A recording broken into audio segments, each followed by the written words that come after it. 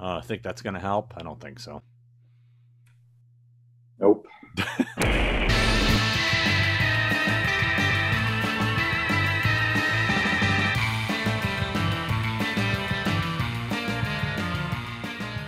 I'm telling you right now, I could freeze and disappear any second because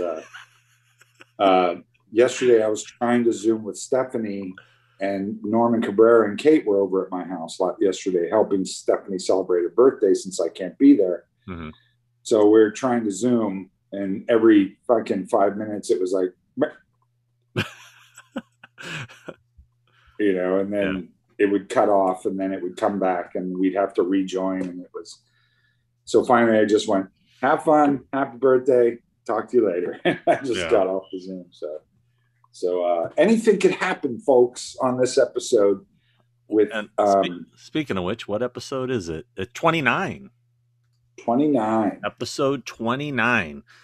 Yeah, I've been thinking about this, and it really kind of dawned on me after this last episode that we did that we didn't have a topic. It was just us catching up and reading the letters and whatnot. I think we need to start having a topic.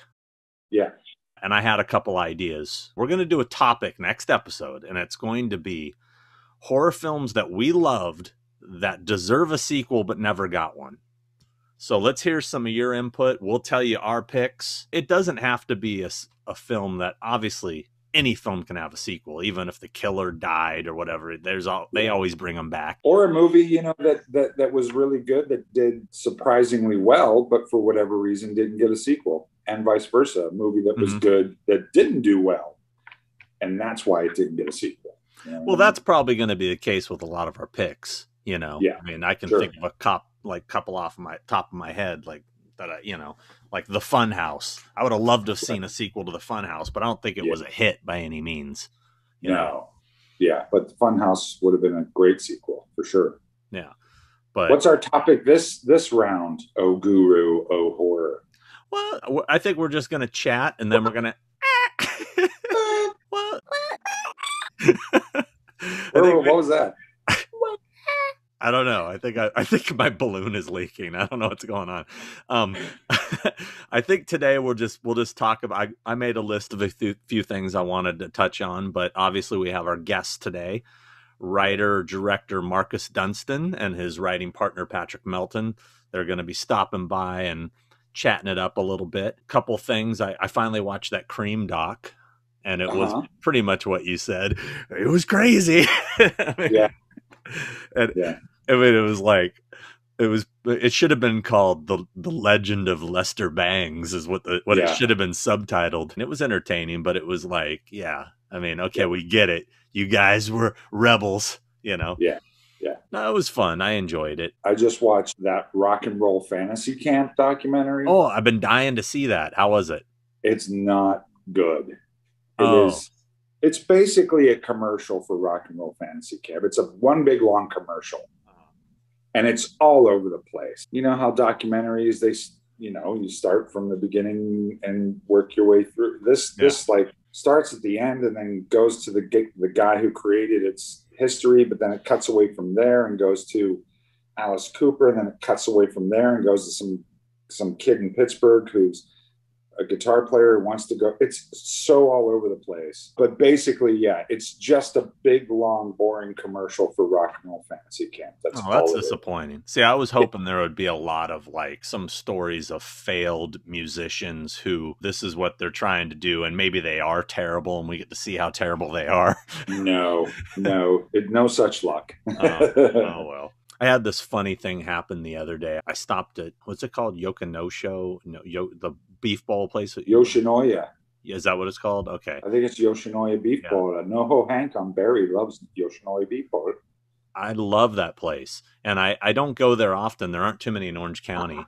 And I was up in LA and I saw one and I was hungry. And I'm like, hey, I'm going to go there because I never just stumble upon those places.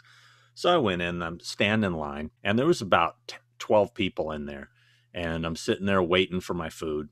And all of a sudden, Sweet Caroline comes on and I'm sitting there tapping along to it. I'm not really thinking about it. And it gets to the ba ba ba part, and I kind of look around like, are we gonna do this? We gonna do this? And I realized I was the only white guy in the room. Oh, and we were not doing this. In fact, nobody even like nodded their head to it. It was just like it wasn't on. I'm the only person hearing it. But I was like, oh well. That just goes to show you how good of a time you have no matter where you go. Dude, I bring the fun everywhere. I do. You do. You're just a big bucket of fucking fun. That's what you are. Did you see the post I made like a week or so ago about the Jesus pamphlet I got in the mail? I think I did. I probably forgot about it, but yes. It looked just like Hart Bachner from Die Hard. Right. Yeah. You know? I was like, I was dying when I opened that thing. I'm like, first off, who sent this to me? I mean, it was a handwritten envelope, and it came from a P.O. box in my city. Huh. So I'm like, who sent this to me? One of our friends out there who's watching the show thinks you need a little religion in your life, buddy. Sounds like it. Yeah. You know what I finally watched after the prodding of our peeps out there? I finally watched Gorman. No, I haven't finished it. I watched the Never Hike Alone Jason fan film. And let's hear it. I'm sure our friends out there are dying to hear your... Much better than I expected. It's a really good concept. I like the idea. The basic idea is this guy is a sort of a travel vlogger who goes on hikes by himself, and kind of, it's very like 127 hours, James Franco running around by himself, but he stumbles upon the old Camp Crystal Lake. And it's pretty cool because the way they set it up, it's like he's basically going to all the spots where the people were killed in the original film. And like, there's like these little markings from like the crime investigating thing. Like it'll say like 1 with a ribbon and 2. So like you're figuring out every spot he's going to is where the famous death scenes happened. Okay. And it's pretty cool. I liked it. I mean, I had a little bit of issue with it. Number one, it should have been Sackhead Jason. Absolutely should have been Sackhead Jason. Would have been scarier, would have worked better for this concept, in my opinion. I also thought the guy that played Jason was a little too, kind of he a little, I mean, like, I don't know, it was also some of the sound design. Whenever he would take a step, it was like boom, boom, boom. I mean, that was a little much. But the thing that was interesting is the way it ended. I didn't realize Tom Matthews, who plays Tommy Jarvis, reprises his role as Tommy Jarvis. Oh, wow. But that's where I think they missed the mark. They could have really had a cool ending with him popping up to sort of save the day as old Tommy Jarvis. But they tried to write in this thing of him being an ambulance driver, and the whole ambulance crew thing to me didn't work. If he had just shown up to kind of save him as Tommy Jarvis, I would have liked it a lot better. But unfortunately, I thought I don't know who this person is. I'm not trying to hurt anybody's feelings, but there was a girl who played she was like an ambulance worker, EMT. I thought suddenly the acting level just dropped drastically. Well, because the main guy is really good. The main guy is really good. Whoever that guy is, he carries it. And then you get to the end where the only people he comes across are these 2 ambulance people. Right. And it just seems like it suddenly gets fan filmish. But then Tommy Jarvis shows up as the ambulance driver. And, I mean, I'm assuming they put them in there to give us a couple kills because there really isn't any kills in it. Right. But it's definitely the best thing I've seen in a while. Friday 13th. I mean, it was good. I mean, I'm interested in seeing the follow up, the one about in the snow, Never Hike in the Snow or something it's called. I don't know. I'll watch it. I haven't gotten to it yet, but I was pleasantly surprised. Okay. Yeah, I'd give it a shot. I will try to give that a shot. Yeah. You watch anything lately? I've been pretty busy at work. I watched the Zack Snyder. Did we already talk about that? No. I watched the Zack Snyder Justice League. And? After it took me about this is going to be an incredibly unpopular opinion, and it took me about 4 attempts to get through it. Mm-hmm. It's an awful film. It's actually worse than the theatrical cut, in my opinion. But I've been seeing all over the internet how it's a revelation, and this is amazing, and this kind of could actually segue into our Get Off My Lawn segment, because now what I'm reading all these stories on the internet about other movies that they want to recut and do this version and this director's version. And well, it's basically like now we're rehauling, like you buy a mask from a company and you have to rehaul it for it to be good. Now we're rehauling movies. Yeah. Now we're going to get into that phase of, I guarantee you this is what we're going to do now. We're going to rehaul movies that have already come out. Let's not concentrate on writing new fucking cool movies.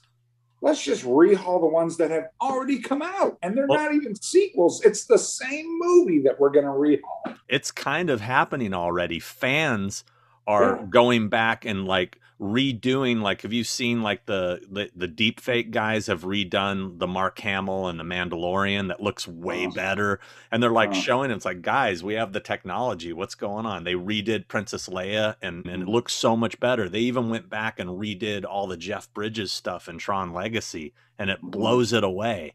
So it's an interesting thing, but keep going. I know you're talking about something different, but I'm saying as far as fans doing rehauls, they're kind of doing it too. Yeah, I'm not a fan. I'm not a fan of this whole trend that's about to hit. That's going to be one after another.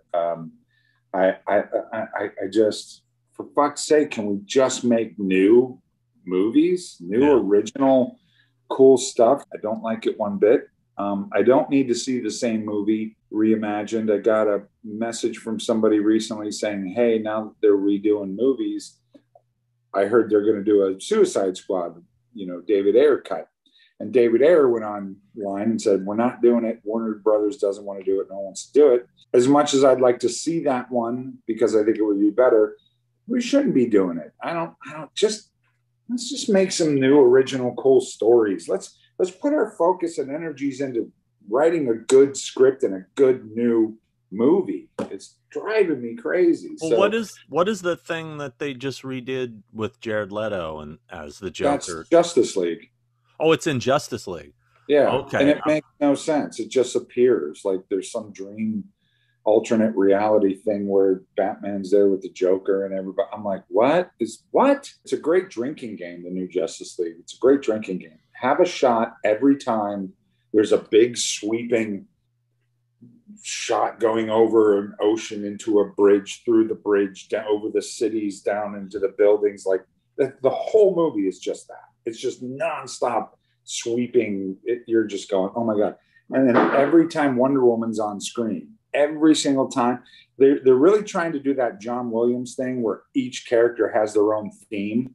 So every time they're on camera, their theme pops up. And the themes don't go together. Like they don't gel. Like John Williams, it's all kind of a cohesive operatic kind of thing. This is all over the place. You got the Batman thing, and then Wonder Woman comes on every single time she's on. Every single time she can come on, and there's this weird music that goes, and like then she leaves, and that ends. But then 30 seconds later, she comes back, and it's laughable. It's so laughable. When you watch this movie, you're going to laugh your ass off. I just sat there going, wow.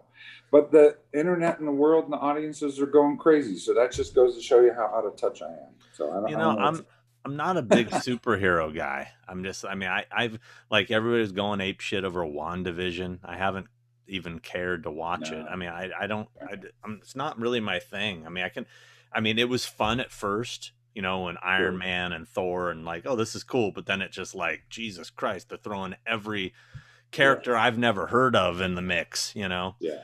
I don't know. But I'm not a video game guy, and you're watching video games. They bore me. Like all the action sequences put me to sleep. I swear to God, that's where I check out. I check out during the action sequences. I like just start because they go on forever. Yeah. And they're just the same thing. And there's always an alien with a hammerhead. Always got some hammerhead with the armor over the hammerhead, and then the armor comes off, but he's still got it. Everyone's got a hammerhead in these movies. I'm like, what is the deal with the hammerheads?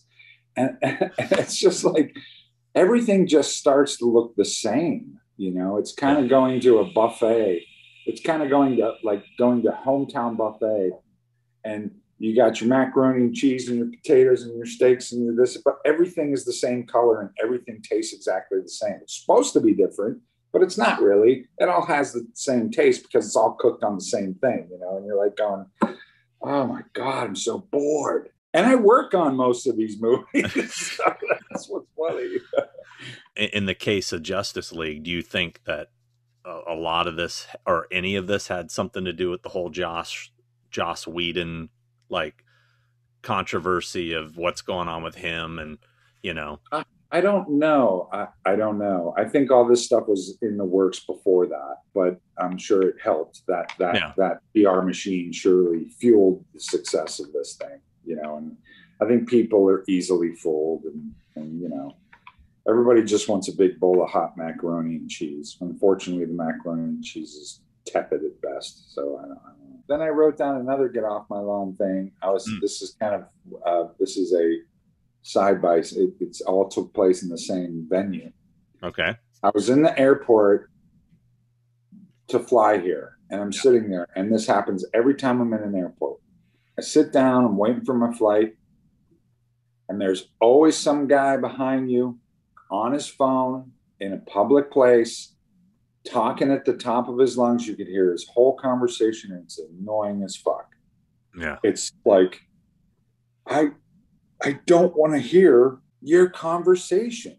I know you're killing time, man, but the guy's just sitting there going, and then she came over the other day, and I told her, if you want a burger, and he's right there, and you're going, it's 6 a.m. It's 6 a.m. What do I'm not even awake yet.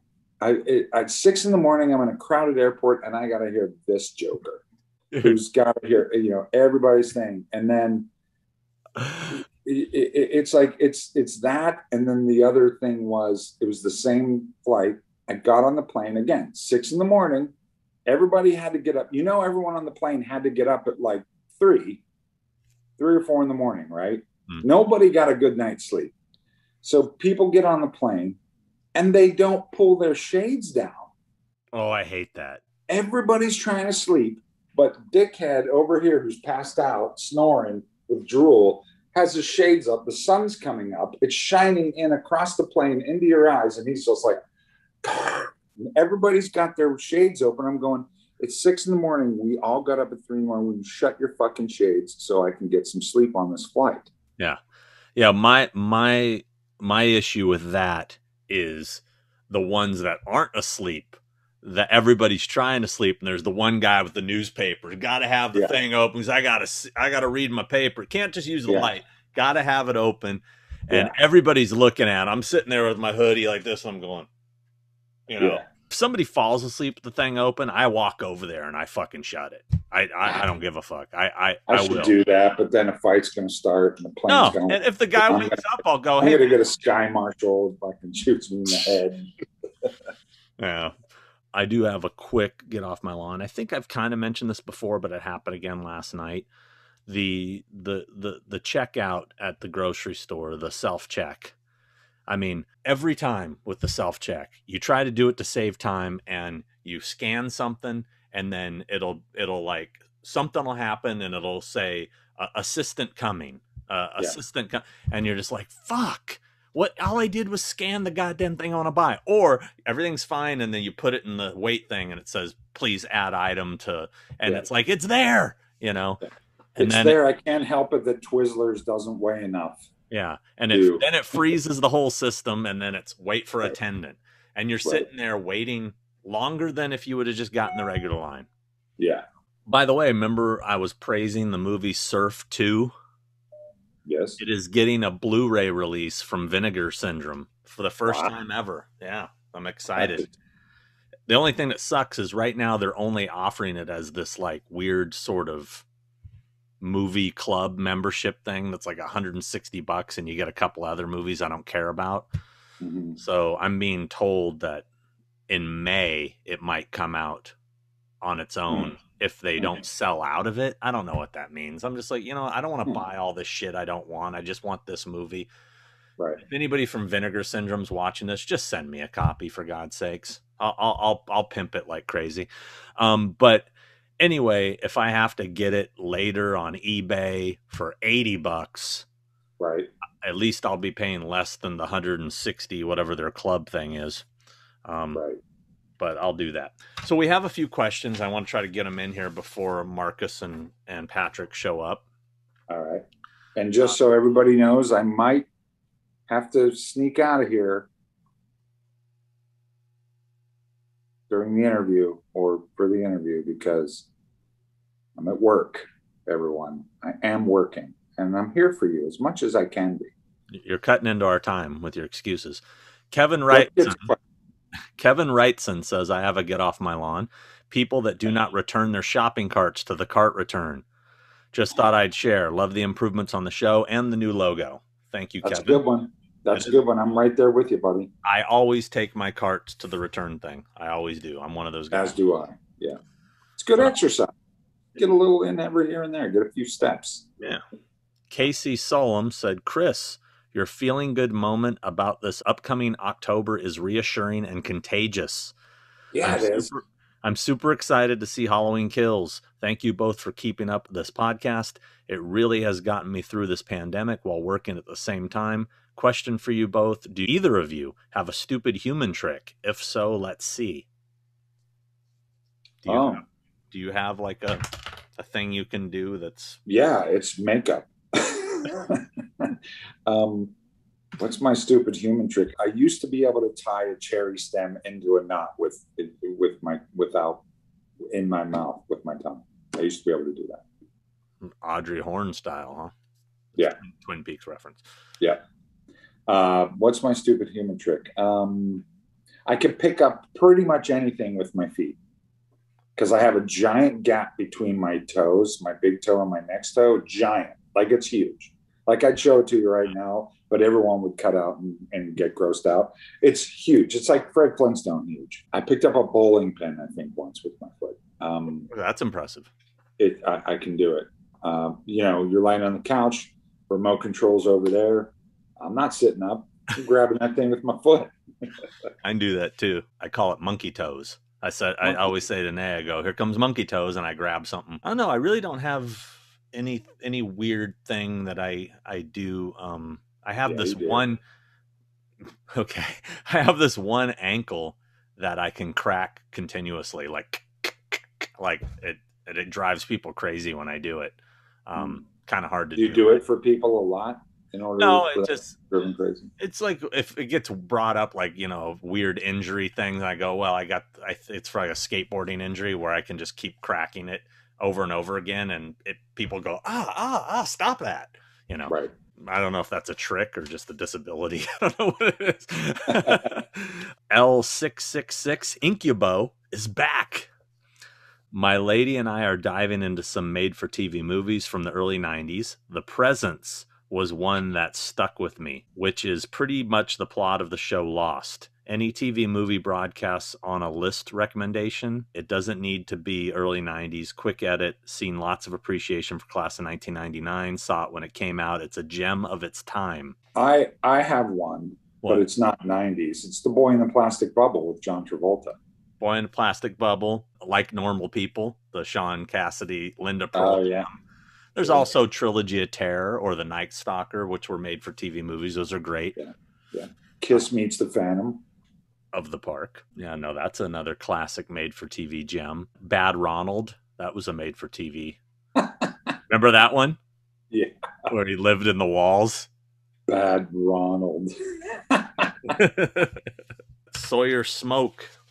What's up, Sawyer? Said, another great episode, dudes. Love the My Bloody Valentine shirt. Have you guys went over your favorite movie releases of 2020? He's got that Howling shirt's pretty badass. Badass, right? Yeah. Who did that? Is that Cafferty Colors? This is Fright Rags, I believe. Oh, Did you go to Cavity Colors yet? I have not. I was in quarantine. I got out of quarantine and went right to work, and I've been working every single day, including today. So I will get there. I'm going to go visit those fine folks over there. Check out my death metal haunted mansion shirt. Sweet. It says there's no turning back now. Sweet. Yeah. Devil Time 5. Favorite movies of 2020? What, I mean, God, there isn't much. I kind of want to forget 2020. I don't know. Yeah. No, I don't have a favorite movie for 2020. That's yet to be seen. I think that's something that, give it 5-10 years so I can look back at 2020 and go, oh yeah, I remember that. Oh yeah. Speaking of which, I just saw that movie, The Rental, Dave Franco. Yes. Yeah. Have you seen it yet? I haven't. I'm gonna watch it. What'd you think? You liked it, huh? It's good. It took me by surprise. One of our people here suggested it, and The Beach House, which I haven't seen yet. And I love Dan Stevens. I'm a big fan of him. If you ever saw The Guest, he was the main guy in that, and he's also a very good comedic actor. He was in that weird Swedish movie with Will Ferrell, where they're Eurovision. Eurovision. Yeah, he was great in that. But anyway, it was a really good, like, kind of took me by surprise. Horror film. It's one of those everybody does the wrong thing kind of movies, which does kind of, you're just like, God damn it. But at the same time, you understand why they're doing it a little bit. But dude, it's dude, ! So it's more like, dude. I'd love to see a Jaws the Revenge commentary / review from Sean. Okay. Serial Mom is terrific, by the way. Loved it since I first saw it in the cinema. Damn fine Irish accent from Christopher. Well, it's actually not Irish, it's Scottish. But thanks, man. Yeah. Joker said, Chris and Sean, check out Revenge on Shudder. It's pretty damn good and was pleasantly surprised. I did see that. You did? And? That's the one. Is that the one with the girl that's partying in a house with a couple guys or something, and then they end up like trying to kill her or leave her for dead, and then she's got to get revenge on these guys. Yeah, I think I've seen that. He said a lot of over the top gore. Yeah, there's a lot of over the top gore. Yeah. Mm-hmm. Okay. Well, would you recommend it? Is it worth checking out? Sure. I don't know. I don't know the taste of people these days. I'm not a big fan of the misogyny of raping and trying to kill a woman, and then she comes back to get revenge. It never really pays off as much as you want it to. They never really get what they deserve. So those kind of movies are a little hit and miss with me. But I think overall, if you're a horror fan and you're into that shit, sure, you'd like it. It's not a bad made film. It's well made. Kind of has a I spit on your grave meets Hills Have Eyes kind of vibe. Not a fan of I Spit on Your Grave. Said also John 5 and Robert Englund would be great guests. John 5 will be coming on at some point. To answer Chris's questions as to why I refused pain meds after my surgery, I actually had a really rough battle with heroin. And really just drugs in general for 9 years. I won't say I'm a recovering addict, as I was never in any programs and I'll still drink occasionally. I just do my best to abstain from opioids. And I'm not doing burpees, nor am I jogging just yet, but I'm getting there. Haha. By the next episode, I'll be tip top. Much love, guys. Well, that kind of went dark a little bit. It went dark fast. But, But the word burpees. Well. But, anytime you say burpees, always perks things up. So. Yeah. Salvador Hugo. Ooh. Definitely prefer both of you guys on screen at the same time. I like to see each other's reactions. Yes, that was a mistake from last time. I apologize. Speaking of mistakes from last time, I made a big boo-boo. Somebody pointed it out. What the fuck is it?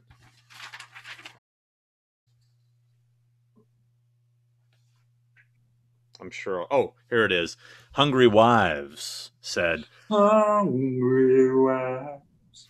I've said it before, but as much as I love the guests, I really dig the episodes where it's just you guys. Oh, thanks, buddy. Our views per episode say otherwise, but thank you. Exactly.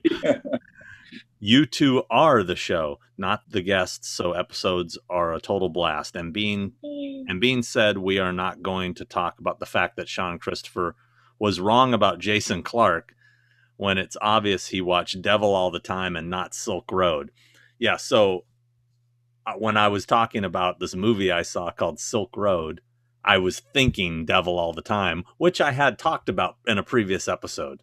But I just watched this movie Silk Road that also stars Jason Clarke. Right. And I completely mixed them up. So, well, my mistake. You know what? You're human, and that's very easy to do when you have a Devil times 5, Silk Road, Devil. What's the other one? Devil All the Time. Devil All the Time, Devil times 5, Silk. I mean, you know what? I could see why you could do that. So. And I got to bring this up. I got sent a record label called Burning Witches Records. Has a new release by, I think the band is called Devil Times 9. Nice. And it's called The Burning Tapes is the name of the album. I was just laughing my ass off. Like, what are the odds? Well, there's Devil Times 9, Devil Times 5, and the thing with 2 heads. Daniel Caruso said, hey guys, great show. Oh, sorry. Wherever the camera is. Great show as always. I love the new logo for the video. Class of 1999 was another go-to film I watch when there is nothing else on. Definitely glad it's spring and weather where I live, Northeast, is getting warmer. Days are getting longer, and I'm really excited about the coming Halloween season to be back to some normalcy. To answer Chris's question as to what I am molding and casting is the Skull Island series of kits. There are different scenes from the original King Kong, but on the side of that, I am casting small and large skulls, some rotten, some fresh, keeping myself surrounded by things I love. You guys, your fans, my family, and all the horror stuff that we create together makes me happy. Speaking of which, are you excited about the new Kong versus Godzilla opening this week? No. You don't want to see a big CGI fight? No? No, that bores me. It bores me. I'd rather, if it was 2 guys in suits over a miniature city, I'd be all in. I would be all in. But no, I'm not interested really in that. And also, they cheated and made Kong way bigger than he's supposed to be in order to fight Godzilla. So I don't like that big cheat. So no, I'm not interested. Okay. Get off his Kong. Get off Kong. Matt Lucas said, hey guys, another great show. As always, Sean, when you edited in that Colin Murdy moment after you read my comment saying Christopher's accent cracked me up. I almost spit out food I was eating. I was laughing so damn hard. Also, I recently listened to the Slices podcast with Jason Pellegra interviewing Tom Matthews. It was a great interview. I think he would be a great guest for your show. Okay. Take that under advisement. I like Tom. He's a good guy. He's a friend. Could probably make that happen. Did you watch that episode? Do you know the moment he's talking about? It was pretty funny. I don't. What was he talking about? Oh, there was some moment where we were just talking about Colin Murdy. Right. And then Colin Murdy. Sorry. Yeah. And you did that. And I put it in like a crazy echo chamber and pulled your face real tight. Colin Murdy. And I'll probably do that again just when you did it there. And it was just like this. It just came out of nowhere, and I was just being silly, and it ended up making me laugh too. So I'm glad he enjoyed it. Colin Murdy. Colin Murdy. What are you doing, Colin Murdy? Speaking of which, do we have anything from our friend Colin Murdy? The murderer. The murdster. Oh, the murderer. I like that one.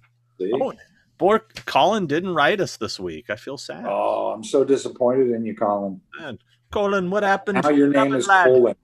It's Colin Murderer. You're a colon murderer. Got a couple letters, too. What do we got here? Letters. We get letters. Hey, guys. After watching you guys try the Affy Tapple beer, I could not help but send another one for you to try at your own risk. Sean is aware of this one since I messaged him about it. Another local Chicago brewery decided to brew a rendition of the Shamrock Shake in an IPA.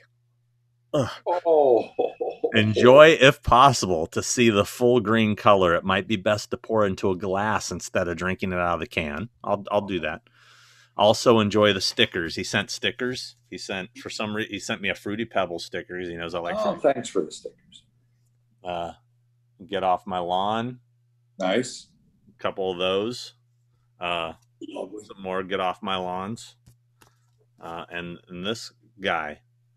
All right. We had get off my lawn on the back of one of those t-shirts, and Sean didn't feel that it was worthy of being on our t-shirt. Well, I had two reasons. Number one, I since it was just the basic logo, I kind of felt like let's just keep it simple. Plus, it bumped the price up having a back logo, which made the shirt more expensive. I kind of feel like we need a dedicated "Get Off My Lawn" design, and let's go with that.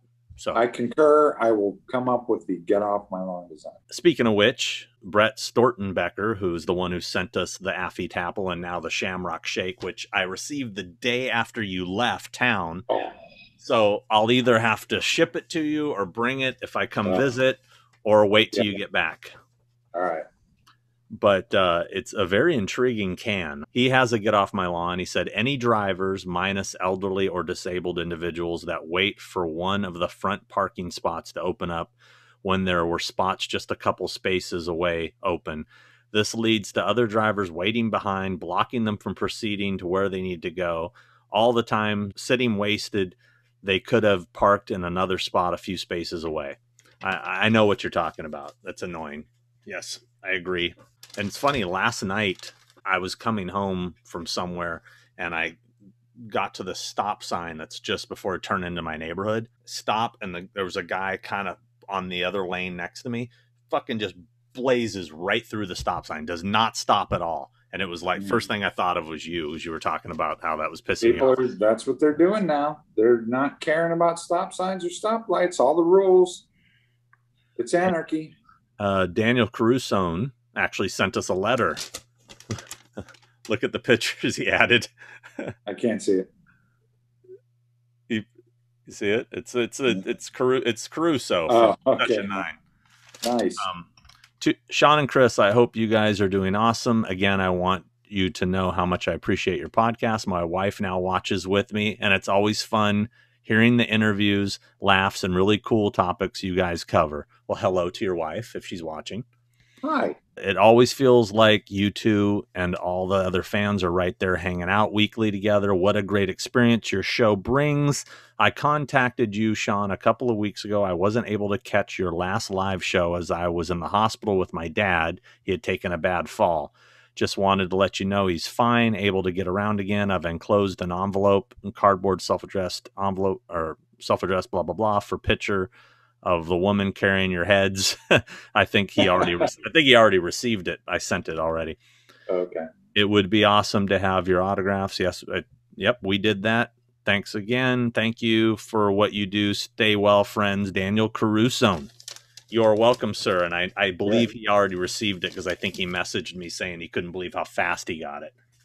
Well, Sean's he doesn't mess around. He wants all you guys to be happy. He's on top of it. He came over, I think it was the day before I left, and we sat down and signed a bunch of those things. He was like, our friends want shit, so we got to do it before he leaves. So signed a bunch of stuff. So if you want one, come and get it. Got to do it for the peeps.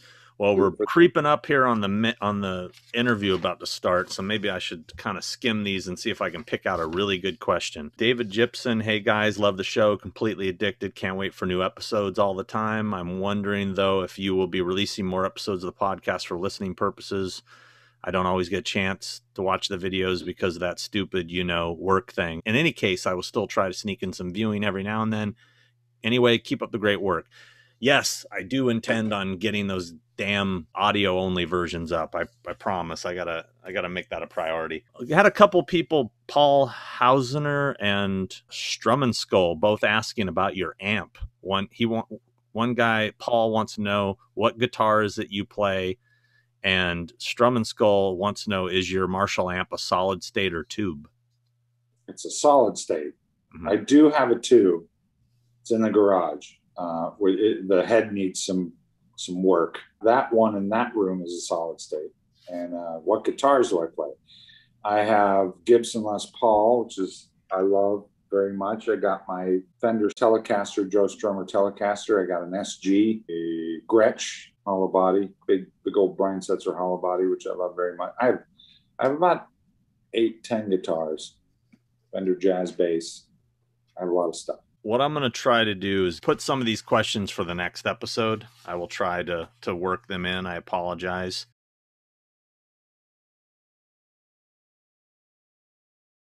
Are you shooting something in Atlanta? I am. I'm just getting ready to start a show. I've been prepping, and I have prep to do, and I actually might have to. I can't stay the whole time. Unfortunately, I feel awful because my phone just started blowing up with some emergency stuff going on tomorrow with our big tests. Yes, it's usually Sunday when everyone realizes, oh shit! It's always Sunday, man. I'm like, really, guys? Right when you get comfortable, you're like, oh, maybe not. No, here it comes. Yeah. Well, it's probably 4 o'clock there, so yeah, right around 4 o'clock. Yeah, there he is. What's up? Hey, there we are. Yeah. Oh, Mr. Nelson. How are you, sir? Last time we were hanging out was at Adrian Lynn Booth's birthday party with BJ McDonald during a Spasmatics concert in Santa Monica. Oh my God! How long ago was that? I think it was last week or 5. Pretty sure. Don't say that. Don't say that because you're gonna freak me out, man. I'm gonna get freaked out because that shit happens to me. It's like, man, I just saw you yesterday. I'm like, you did? Because I was in China. That's freaking me out, dude. And like Sean Clark, we go way back with Sean Clark, and in Pepper throughout the last time you and I were digitally communicating was over the magnificent autographed Freddie Dunks. Those are amazing. And I don't know if where are they? Are they in there somewhere? They're in a case, man. Yeah. They're in a shoe case. They're in the shoe throne. I don't know. It was neat. I mean, that was really cool. But then stepping back, the last time we were in a room together, and I still have the video somewhere. I was just telling Patrick about it.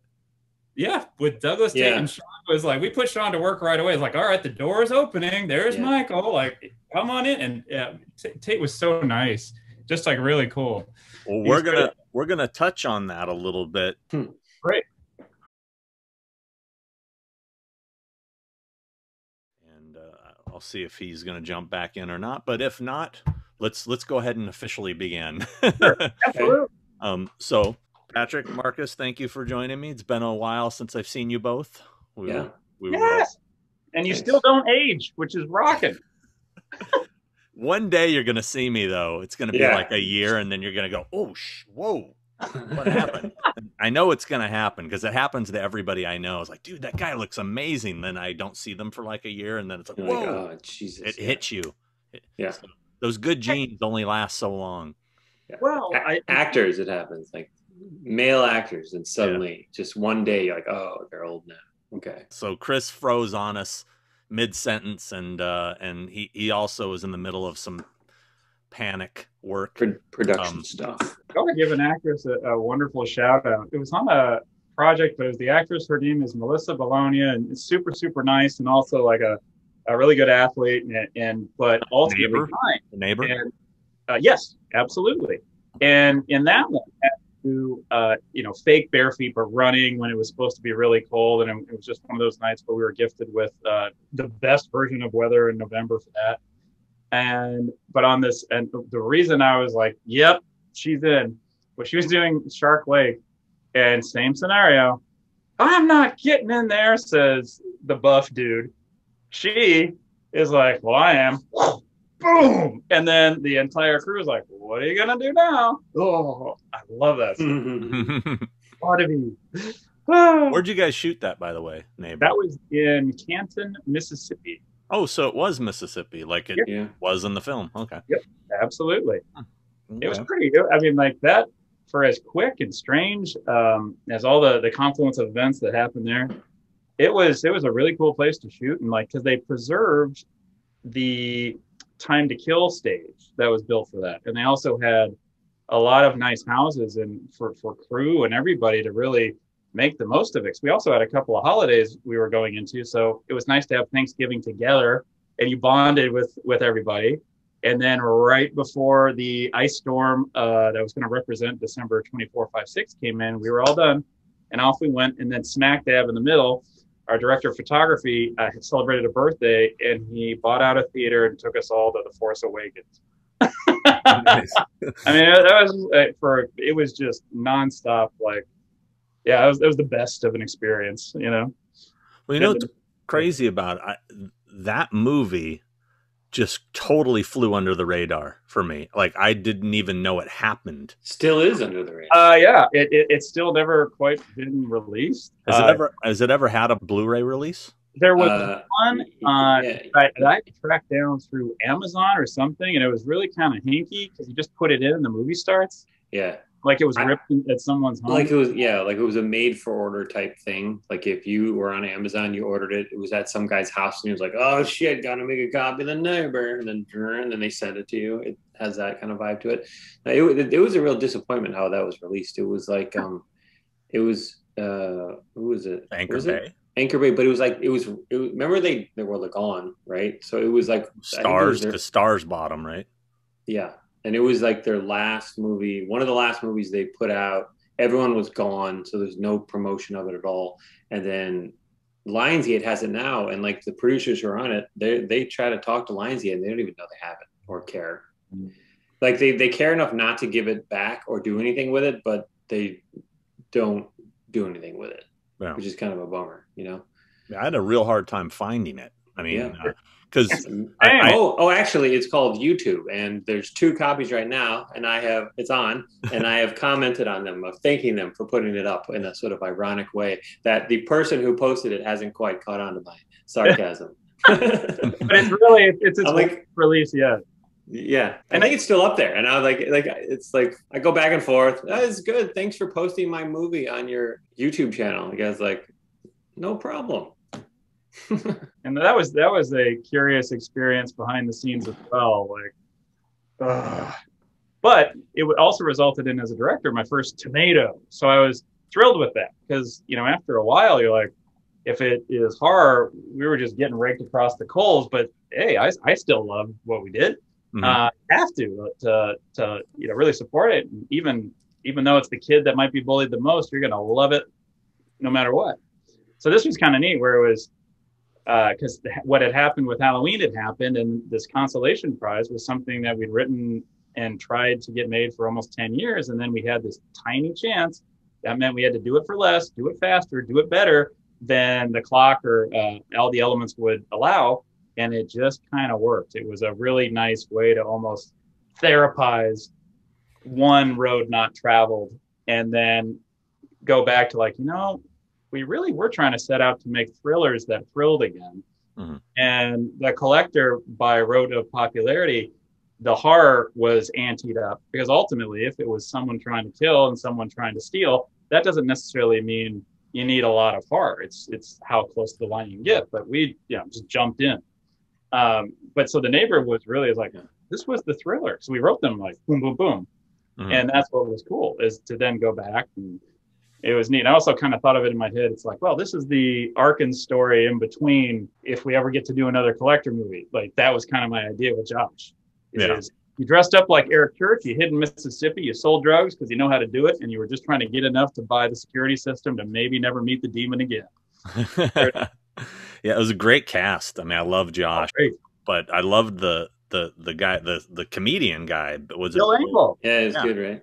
Yeah. Yeah, what a different side, you know? Yes. Oh, and he was so kind and supportive, and like it because it's intimidating when there is clearly the biggest entity in the room is right here, and you're almost like, really? And you're coming to the craft services with a folding table where, like, really? Yeah. And he was in there, just in there, and that support was remarkable.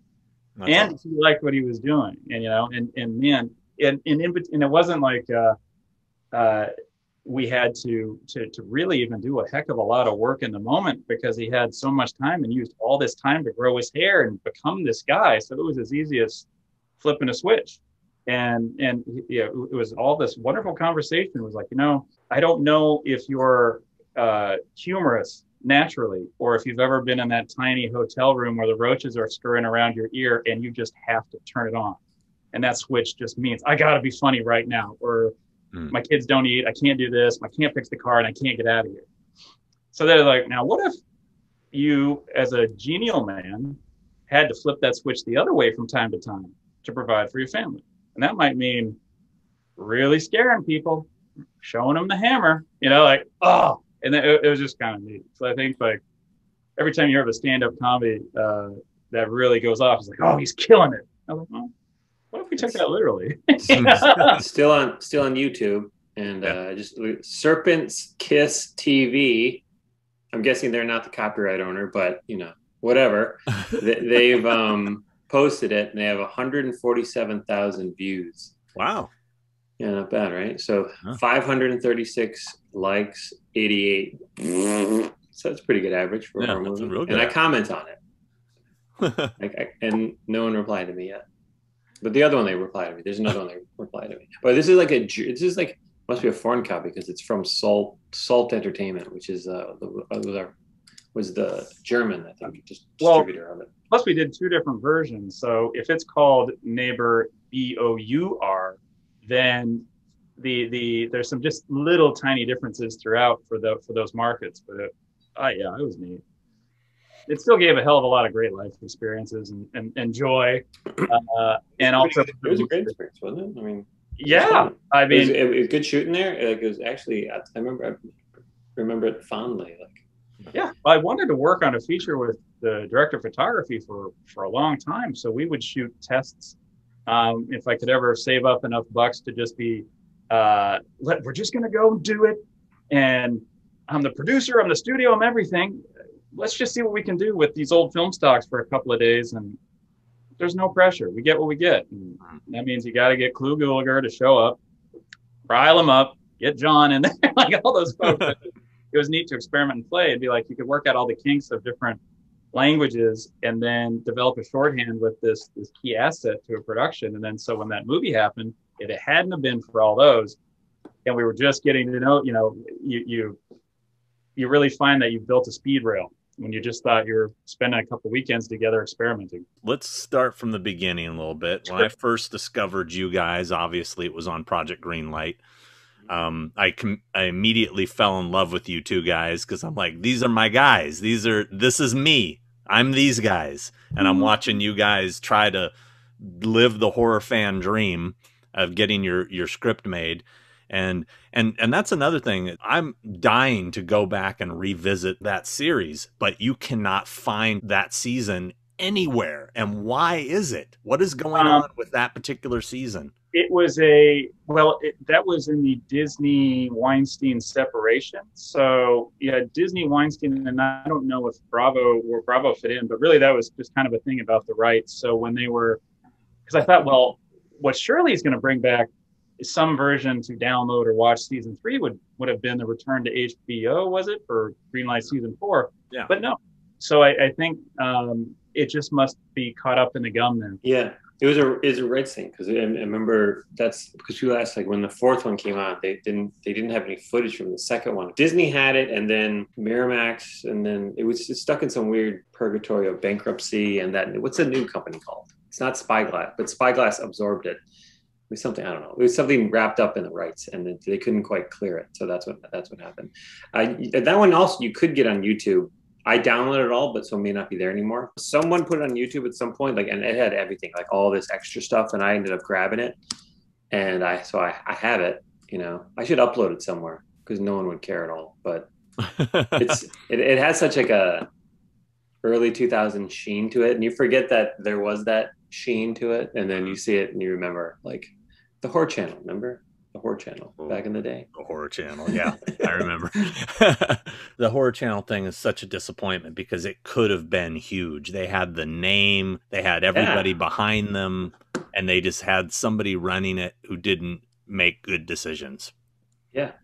So, but oh well. You know, now we have Shudder. Yeah, Shudder's felt like probably so many of these things, even like Project Greenlight, the first version, were just ahead of their time in terms of technology. You know, and then you see, I just watched the last Blockbuster documentary, and it's funny because, interesting, right? And the guy was like, "Well, actually, we had it like we were going to be Netflix, and then the thing hit and we just didn't have any money. And so they did. And so they became Netflix and we just didn't. And they just, they had the idea and that it just weren't able to do it, you know? So, I had a flashback, like right in the middle of watching it. They showed, I worked at one, Topanga, by the Motion Picture Television Fund. So I'd do day shifts out there, and then I could make it to the 6 p.m. to close shift at Blockbuster. And on Saturday mornings, however, like 8 a.m. or so, and they could get me in there to unload the box. And so that was like, usually it was kind of fun, or at least like at that early morning, at least it was robotic, until someone shoved a full diaper into their unsatisfactory copy of Free Willy. And so that's when he opened, whoa, come on, you know? Wow. So you worked at Blockbuster? I sure did, yeah. And it was, you could tell they were going down. He was like, Marcus was working at like not like a long time ago. Like, why does it say Jamie? Recent. It was not the biggest budgeted Blockbuster, as it was starting to fight to hang in there. And so like, you're going to be Jamie.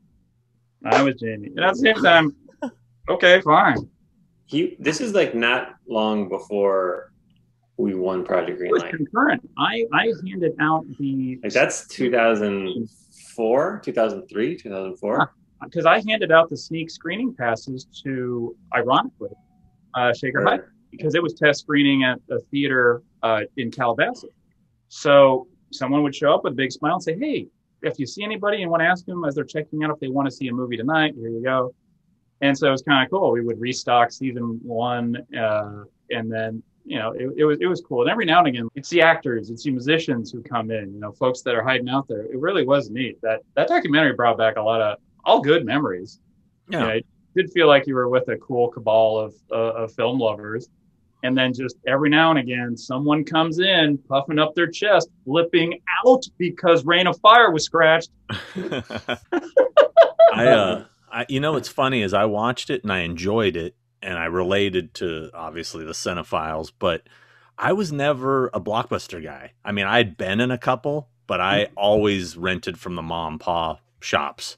And I never, when they started to die, I was already had so much in my own collection that I wasn't really renting anymore. I was just buying physical media constantly. So I couldn't really relate to the whole love of Blockbuster, but I related to the love of the video store, you know? I mean, that's true. You know, my nostalgia goes back to the mom and pop store in Evanston where I grew up.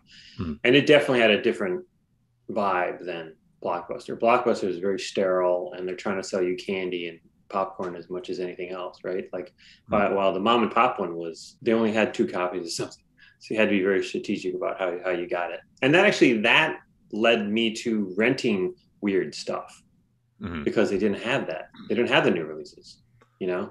Well, that was the other thing, like in the documentary, how Lloyd Kaufman was saying they wouldn't carry his stuff. And that was probably another reason I didn't go to Blockbuster, because I was looking for the weird stuff, you know? Yeah. I appreciated that anomaly they had where if it was a mom and pop store that was branded Blockbuster, you could sneak them in there.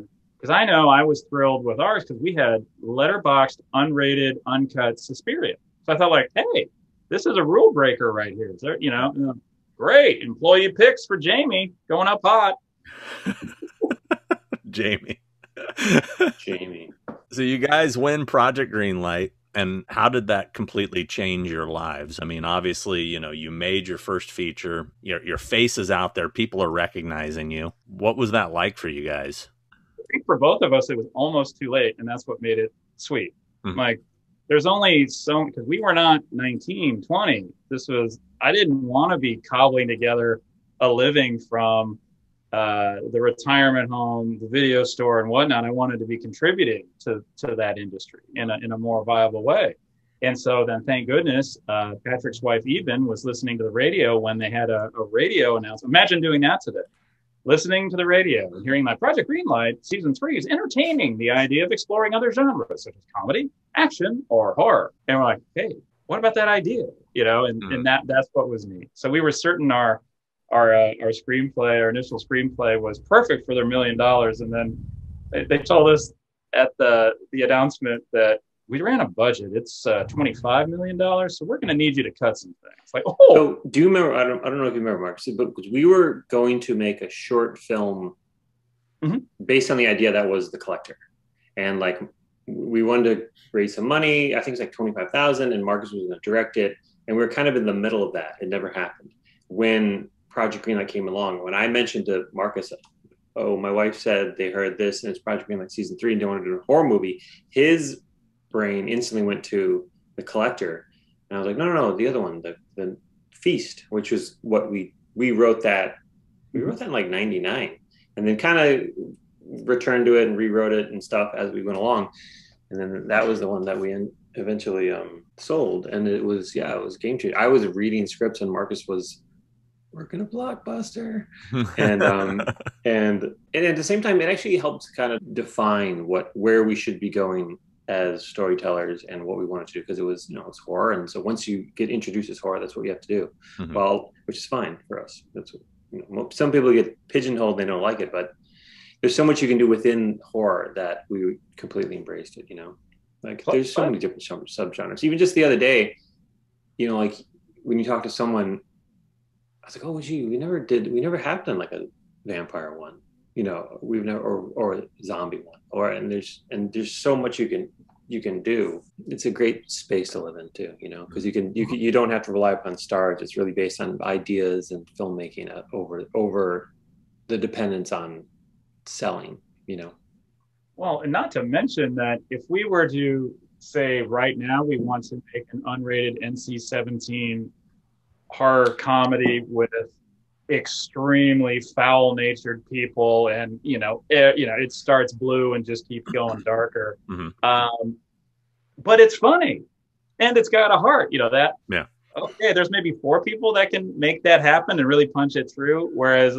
that's what was unique, is that was somehow embraced as the granite door of that hope was closing. So all we wanted to do was throw our love for Evil Dead 2, Brain Dead in a blender and see what could happen. And the Joe Dante segment of Twilight Zone, the movie, just so like, can't forget that we need something random every now and again that just makes you go, what? Yeah. That's the fun part. The tricky part though was to keep it going after that, and not to just look at that as the end all be all, but is to have things going so that we have continue a career. That was the hardest part. Well, so what did happen like right after Feast happened? Like what was your next step? A lot of no's. Well, concurrent to Feast, he wrote the Highlander movie, and that was mostly to keep the rights at Dimension, and they were going to try to shoot a little bit, but that, for whatever reason, I think went the way of the dodo. And then we would pick up odd things along the way, because this movie, it just wasn't coming out. 18 months it was in post because of the Weinstein-Disney separation. It just took time. So then I think I still have the old Variety paper, Remember Papers, where there was that little thing on the front, like the Weinsteins are taking Clerks 2, I think something awesome, and Feast. And we're like, oh my God, we're going to live, And then about, 6 weeks later, we're at a little premiere. And by that point, we'd shot a presentation for The Collector. It had been set up. The Neighbor was also done. Melton cranked out a draft of that so quickly, but it was just, like burning out of him. By the time 18 months later happened, I think everything was ready to put our best. Although one thing, I mean, the Feast is a horror comedy, right, and gore, and that was not in at all. A few films later came along that were probably a bit more slick, studio type stuff that brought that back. Like now might have been a better time to come out with it, but back then, because right when it came out, it was when like the Hostels and the Saw came out, and everything just changed in that direction. Right, like this is at the tail end of like the Japanese horror remake type stuff. Remakes, yeah. Right, and then that was the new turn. Was that I don't even know how. I don't want to say torture porn, but I guess that defines it. But like that kind of horror, like it was Wolf Creek and stuff like that. That was our telltale moment. So we had to pivot that. Yeah, and then that was The Neighbor, because we had The Collector. The Collector we had written. And we were moving that along, and Marcus was going to direct it, and blah, blah, blah. And he'd done the test. I don't know if you ever saw the test. It was really cool with the Gulaggers. And but we couldn't sell it because it was like it had already been sold. So we needed something that was like, oh, new, that was untouched and anything. And so that's when, in like a panic move in a week, and it was a July 4th long weekend where I wrote The Neighbor, and that was the thing that got us looked at differently. If I may brag about you, it also got us into the Writers Guild. And if you don't pounce on that first opportunity, like by comparison, I'm 4 and 8 days in on for movies, like up to 5 movies, but it took 11 years to finally get into the union, and that was Blumhouse. And it was because it was just a point of fact. If you're doing something there, it's in there. I was like, really? I don't have to beg for this? Like, oh yeah. That was really cool. So Patrick's ingenuity and drive allowed us to have that bedrock and learn a hell of a lot and go. Mm-hmm. Yeah, and then we just got lucky with a lot of things getting made. Well, some people made, look back on Dimension and even Screen Gems when they were doing the DVD stuff and make fun of it, but people don't realize that they would make one theatrical to like 7 straight to DVD movies, and they had great budgets. I mean, people would give their first child for the budgets those movies are given now. Like, there's they routinely make a $7 million straight to DVD movie. Well, now you're lucky to get $5 million for what's supposed to be a theatrical, and that's just hard to do. And this is, 20 years ago, but 15 years ago, a lot of stuff was getting made, and we just came along at a good time where a lot of stuff got made. And so it was good, but it was, it was the hard part was just keeping up and not getting caught up in the moment and just doing stuff and having a good attitude and kind of keeping things going. So it resulted in a lot of stuff in a short amount of time. And but it was like the neighbor and the neighbor, and then the test that Marcus did for The Collector, that's what got us a lot of attention, and that's what got us the Saw stuff and put us on their radar. And it was this guy Carl Mazzacone. He used to be there; he's not there anymore. But he saw the neighbor stuff and thought they might come in at some point.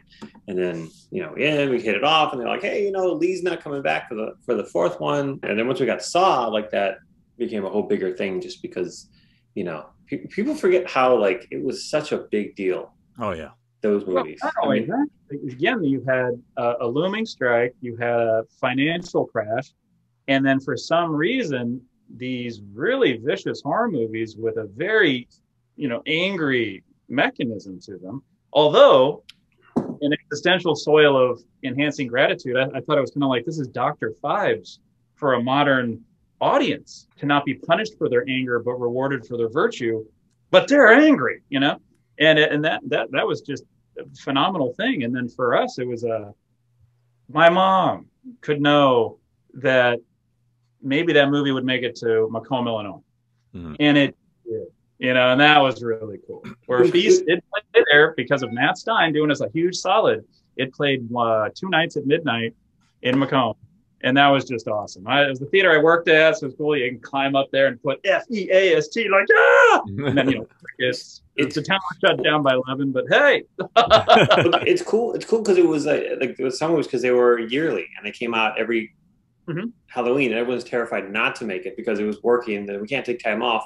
And it just became this thing where I'll run into people now, kids now, and I'll say, like, they're like, oh, you write stuff? And I'll see, like, my tattoos and stuff. And they're like, oh, this one? This one.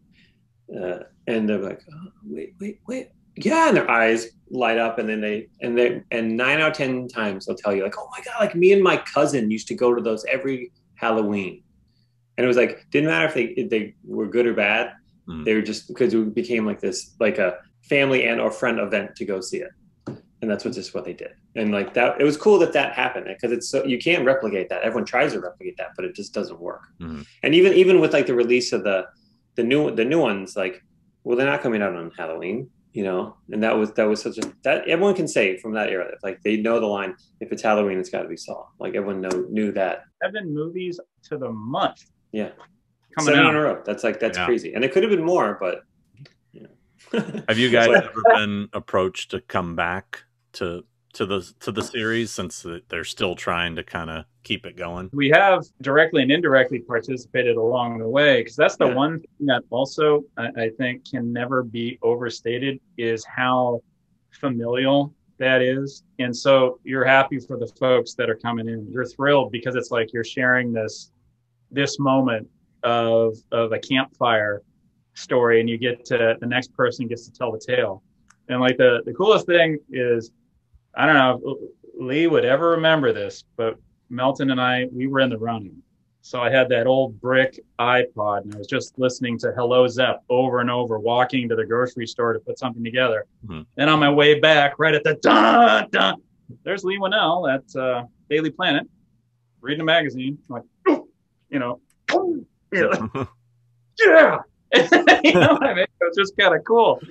And then like later, you just don't want to sully their genius. You want to hopefully just not piss anybody off, give some folks a good scare, and do your damnedest to make it so. I mean, they've said it, like, if you guys have any ideas, just let us know. It's interesting watching it 10 years removed, and they were so fucking hard to write, like, because there's so much stuff going on. There's like, it's like, first you have to make a great story. And then what kind of stories? Was it a group game or a nut game? And then the time, and then all the time shift stuff, and then all the canon, and then, oh, by the way, John Kramer's been dead for every single movie that we have to do. And then it's like, and then there's one, and it's funny watching it removed from it. I think it was in part 3 where I'm like, God, John Kramer fucking hates that police department. It's just like fucking torturing all of them. I'm like, what did they really do that he's so mad at them and testing them all? Like, Jesus Christ. You get back into like the mind space of it and how complicated it is, because like everything's been done before, all the twists have been done before, and it's like, and then it always boils down to like, well, what do you do with John Kramer? Is he in it? How is he in it? Tobin's kind of old now, but like, what does that mean? And then like, it's like, are you doing another Apprentice?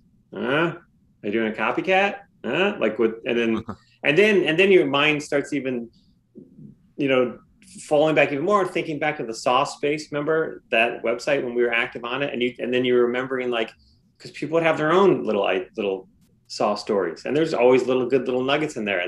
But then now people would shit on, like, you're like, oh, that was a good idea. And then you keep reading and it's like, oh, that was a terrible idea because X, Y, and Z and blah, blah, blah. And you're like, and then your brain just blows up and you fall asleep. Well, in a fetal position of life,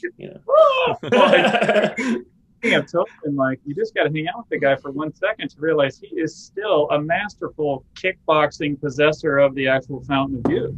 So his imprint in our mind as the Jigsaw, John Kramer, is frailty, but no, he's still mighty, and if anything, has the elixir of life there. Even in I haven't seen Spiral yet, but in Jigsaw he looked great, like a sensei almost. He was like, I work with him, so I see him quite often. He swims every day. He's like whenever we do a convention, it's like, Sean, you got to make sure they have a pool because I want to be able to swim. Like, yeah, he is an actor's actor. There's not that many, but he is so professional, so on time, and he's the kind of actor, he doesn't just say the words, he makes them better.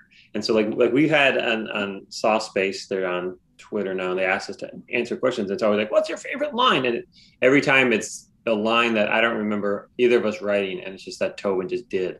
Yep. And it was like, even like the one, it was, what was it? It's in it, killing's distasteful to me. Like the way he said it, it's like, and I'm sure we just wrote killing is distasteful to me, but he's just like, it just has that little pause that makes it memorable. I'm thinking with the piranha. Like, remember that in 6? We're just talking, and he goes, piranha. Kevin Broder was certain that would be the thing that he couldn't get in the Saw 6 budget. But Dan Hefner delivered this piranha in a tank. And then we were like, well, that's really cool. Good. Great, Kevin. He's like, just wait. And then you see Tobin's face come in. Piranha. Like, but it's like mid speech, and you're like, what? Yeah. And like that's because that kind of speaks to the heart and genius and all the passion putting in. Because I think the secret storyteller of any Saw film is Kevin Broder.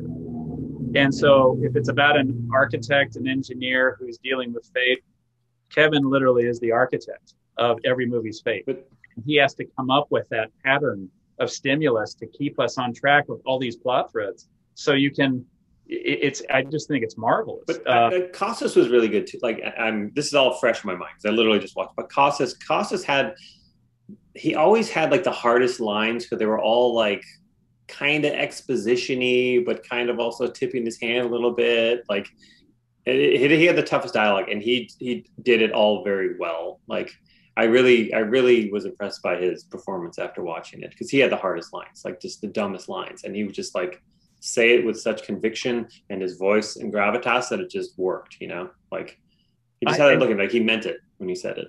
I keep randomly running into him at this one grocery store. Yeah, he's just, yeah. And I'll just turn around and be like, "Hey!" Like that. Yeah, like sweatpants and like a vest. Dude, I love him. I love it. Yeah, he's really, dive in. He'll just call me up randomly, like, Sean, hey man, how's it going, bro?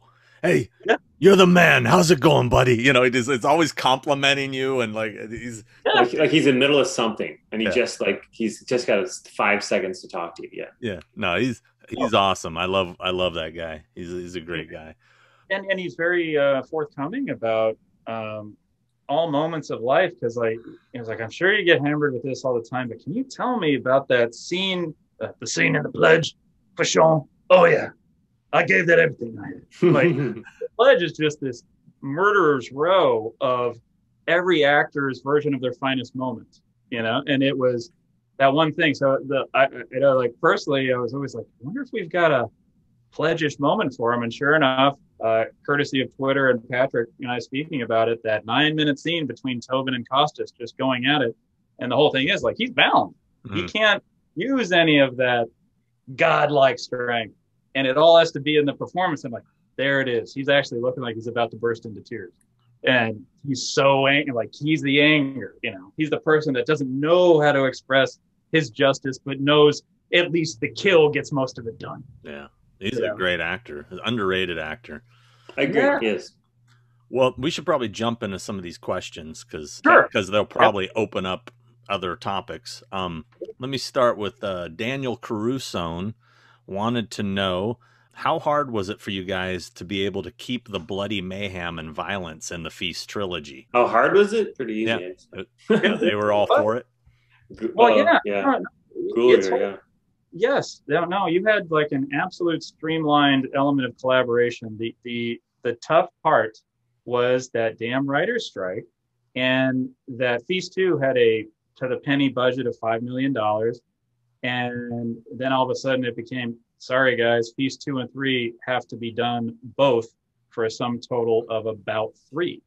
So then the 30-day schedule becomes 15 or 16 for both. And the way it was produced was interesting, because they would be like, you know, they fully trusted John and everybody to be like, we're going to put the camera on your shoulder. We're going to give you everything you need. You'll have full access to everything we can do for this amount of time, so we can maximize this amount of days. And so it wasn't almost like a structured, you got to get to this scene by noon. It was just keep going. If you all of a sudden have a 10-page day, great. Then tomorrow, if it's 3 pages because it's a big violence, wow. And that was interesting, you know, to be a part of. But it's one of those things where it would be nice to still finish it. You know, the third screenplay as written was never made. The second one was cut in half, kind of stretched out, kind of two things at the end. But it maintained, I do feel like, this bumper sticker charm of the first folks abandoned by FEMA, the last folks that were ever going to get a break in life, or the folks that were broken, just thinking like, well, this is it, dealing with monsters. And I thought that's fun.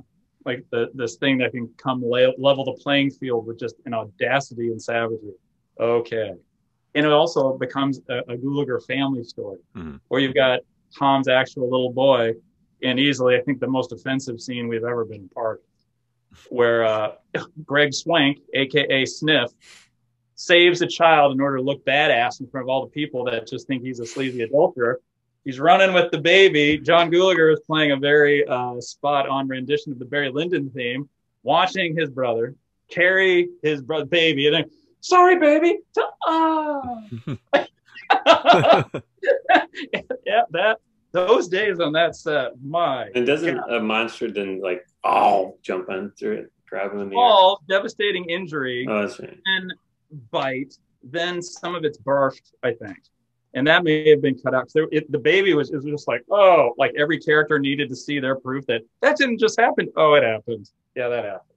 Oh. So do you think there's ever a chance that another one could be made, or is it tied up in that Dimension stuff? Or that one's Dimension. So who is it? It's, I think Spyglass owns it now.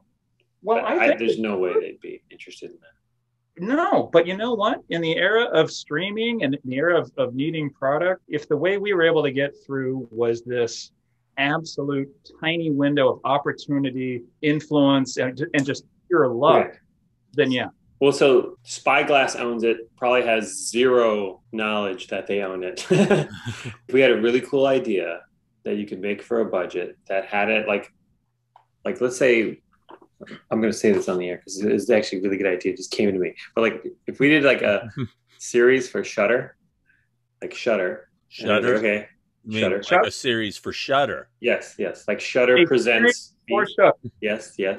Like Shudder. And it was a series, and whatever, it was in the Feast world, and it was the series version, blah, blah, blah.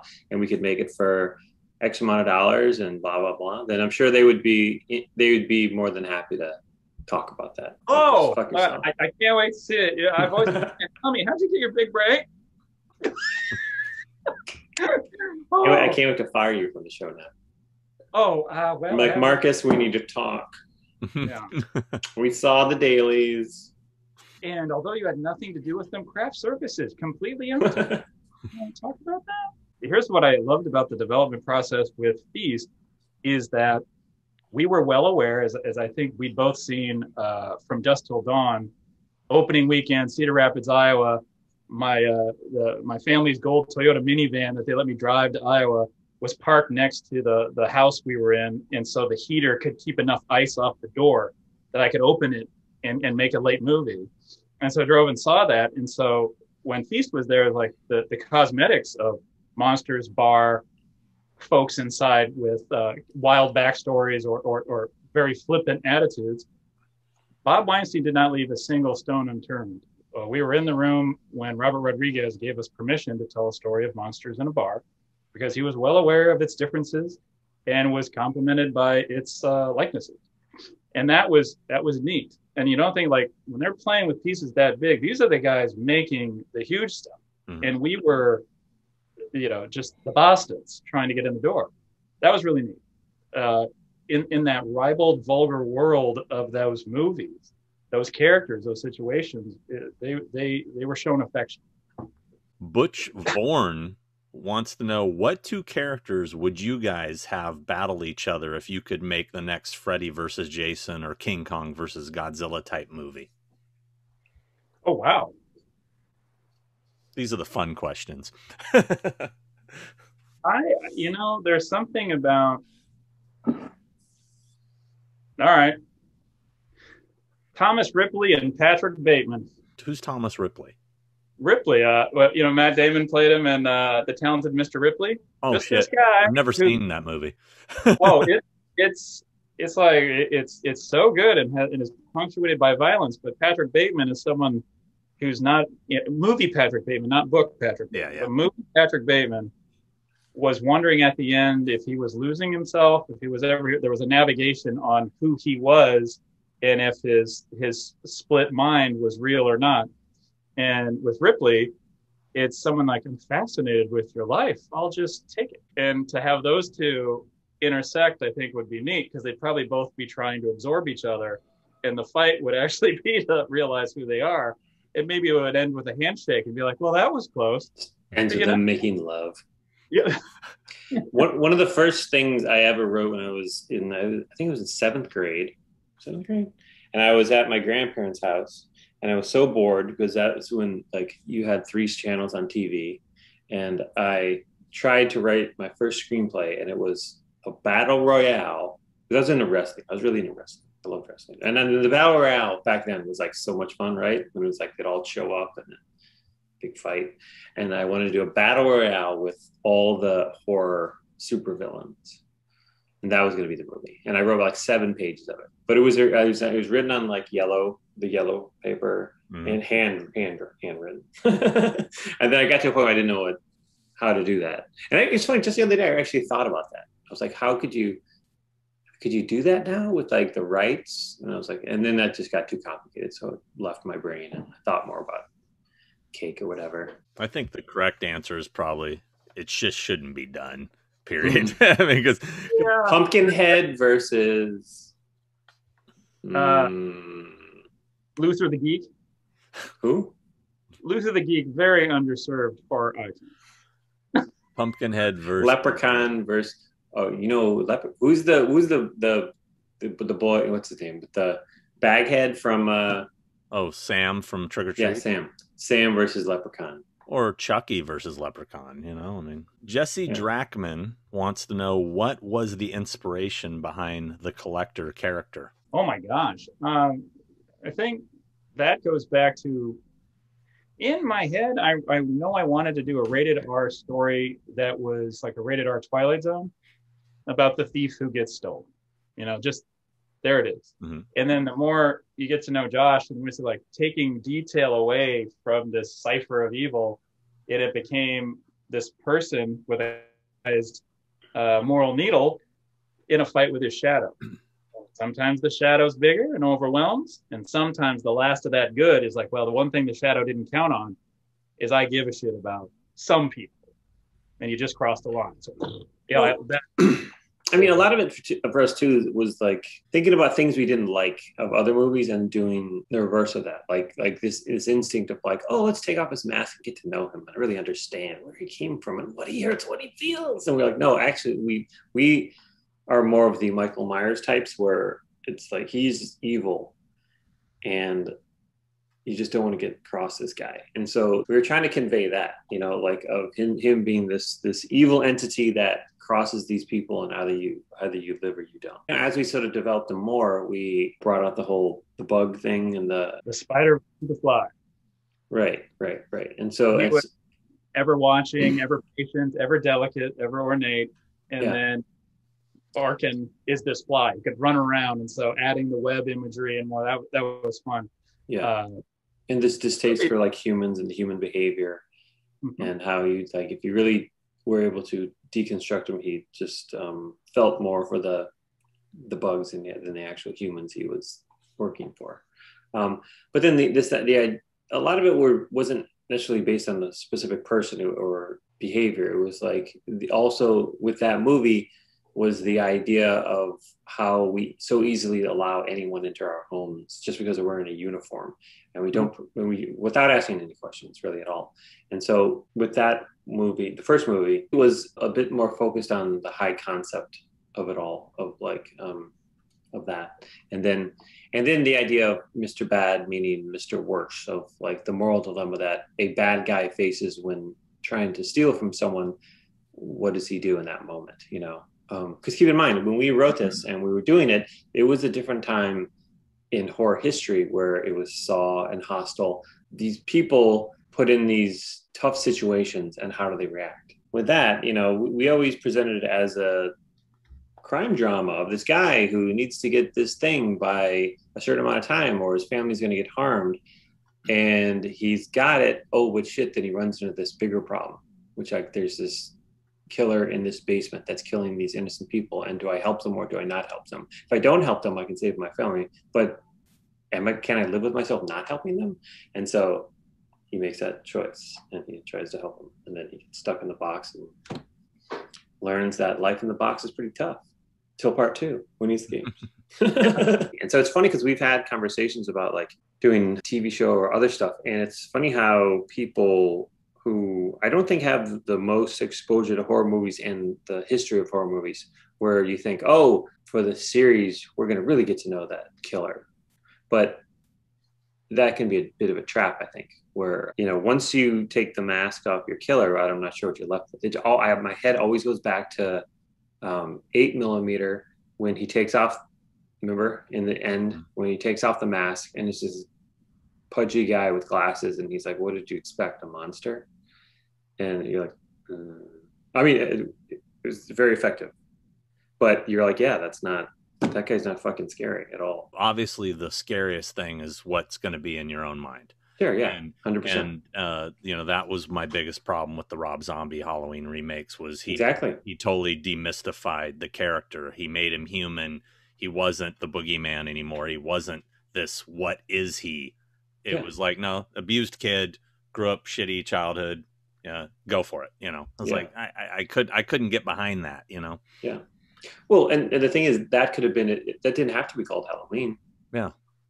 And probably if it wasn't called Halloween, it probably wouldn't have been criticized nearly as much. You'd have been like, oh yeah, that's fucking cool, right? That's why I thank the stars for Halloween 2. Rob Zombie's Halloween 2 seemed to be like the art house inside this artist exploded. It was coming from a place that was entirely personal and didn't need our input.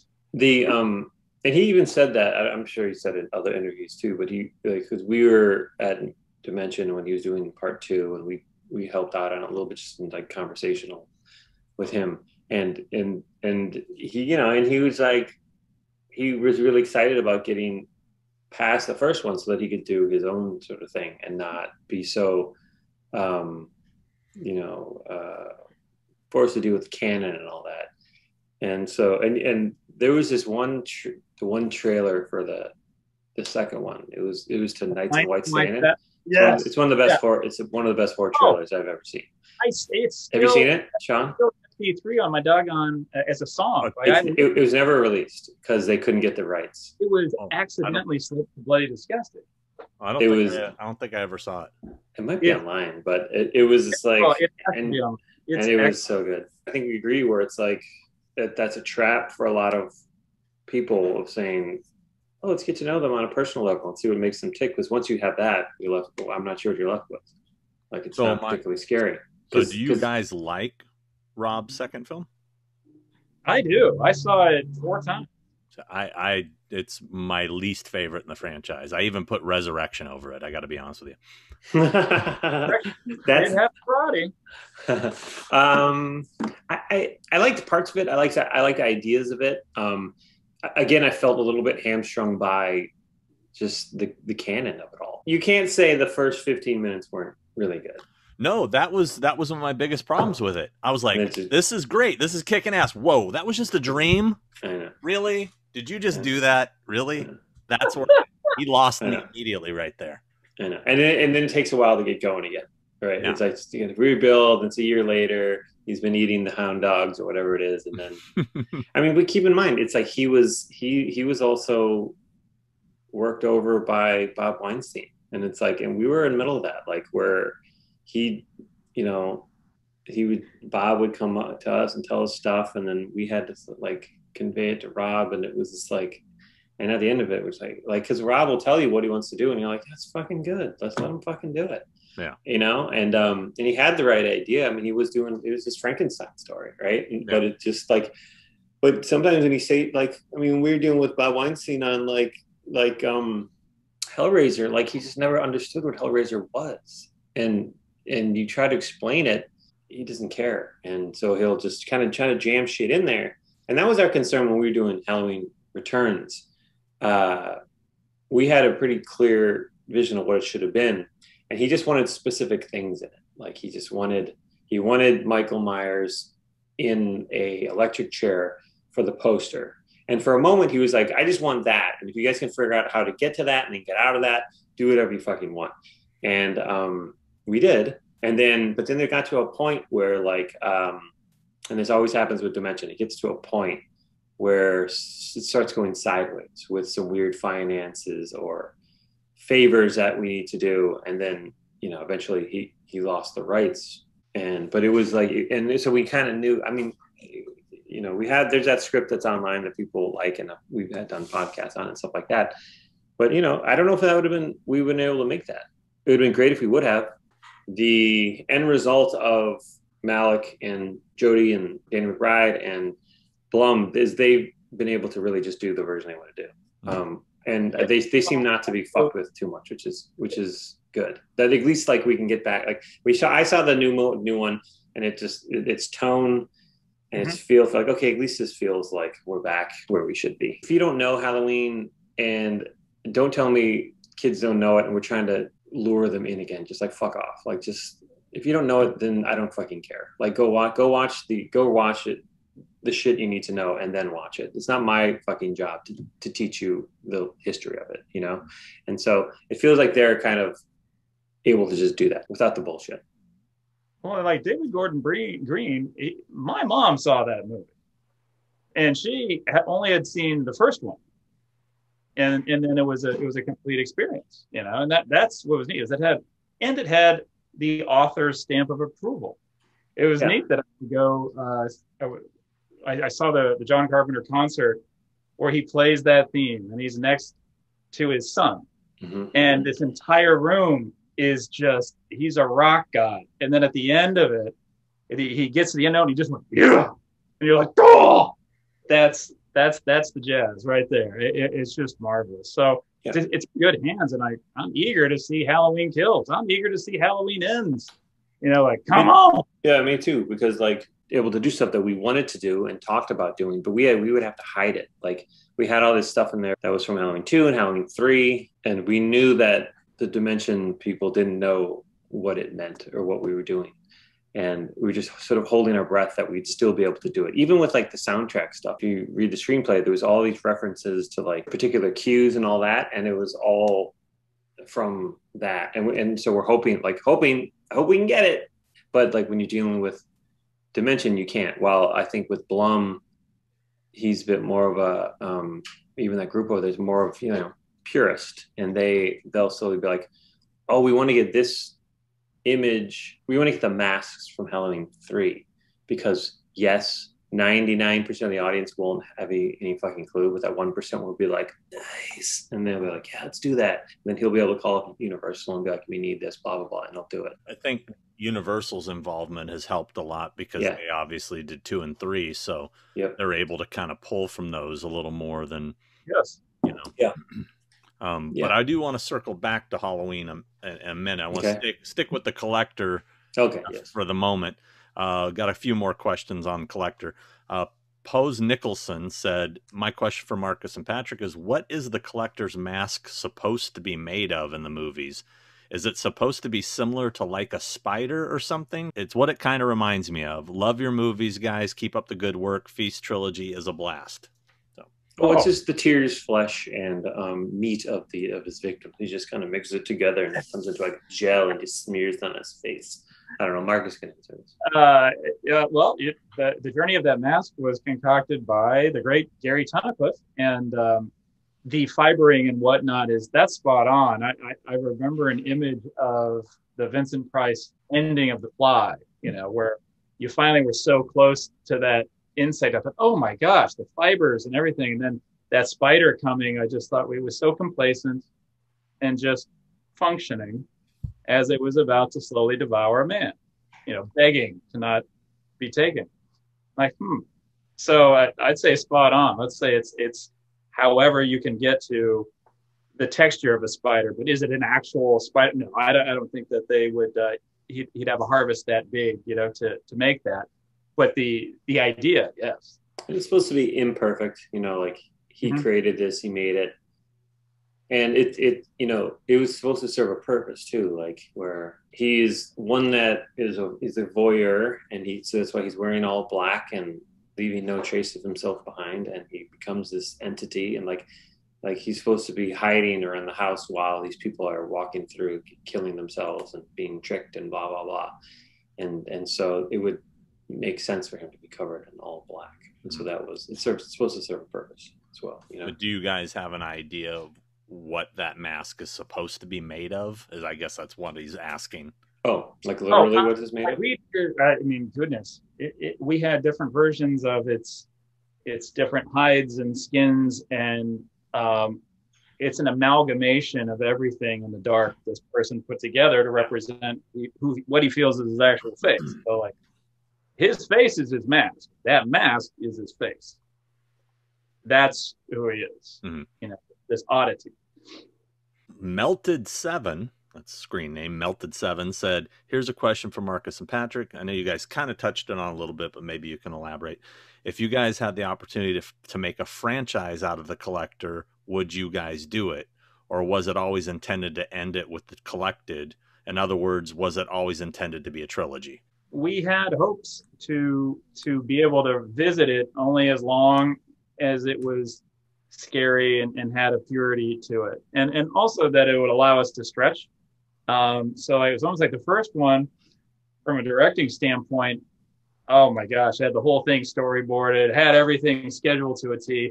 And then the week before shooting, the budget's cut in half, the schedule's cut in half, and those boards are gone. You're just like in survival mode. So it really ingratiates you to the process the characters are going through. Like, I was trying to survive as well.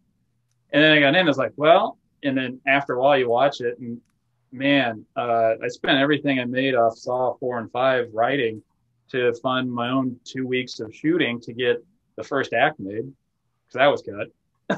You know, out of the schedule. And so that makes it very personal, but I also like the imprint that it made on the footage. So we didn't have a huge set. We weren't back in the house, so it became eyes and details and wires. And the beautiful benefit of that was there's just more texture to the whole thing. You're just closer, you're in on it. And that's what I enjoyed. So then the second one was like, my gosh, you know, this is a hell of a lot of money.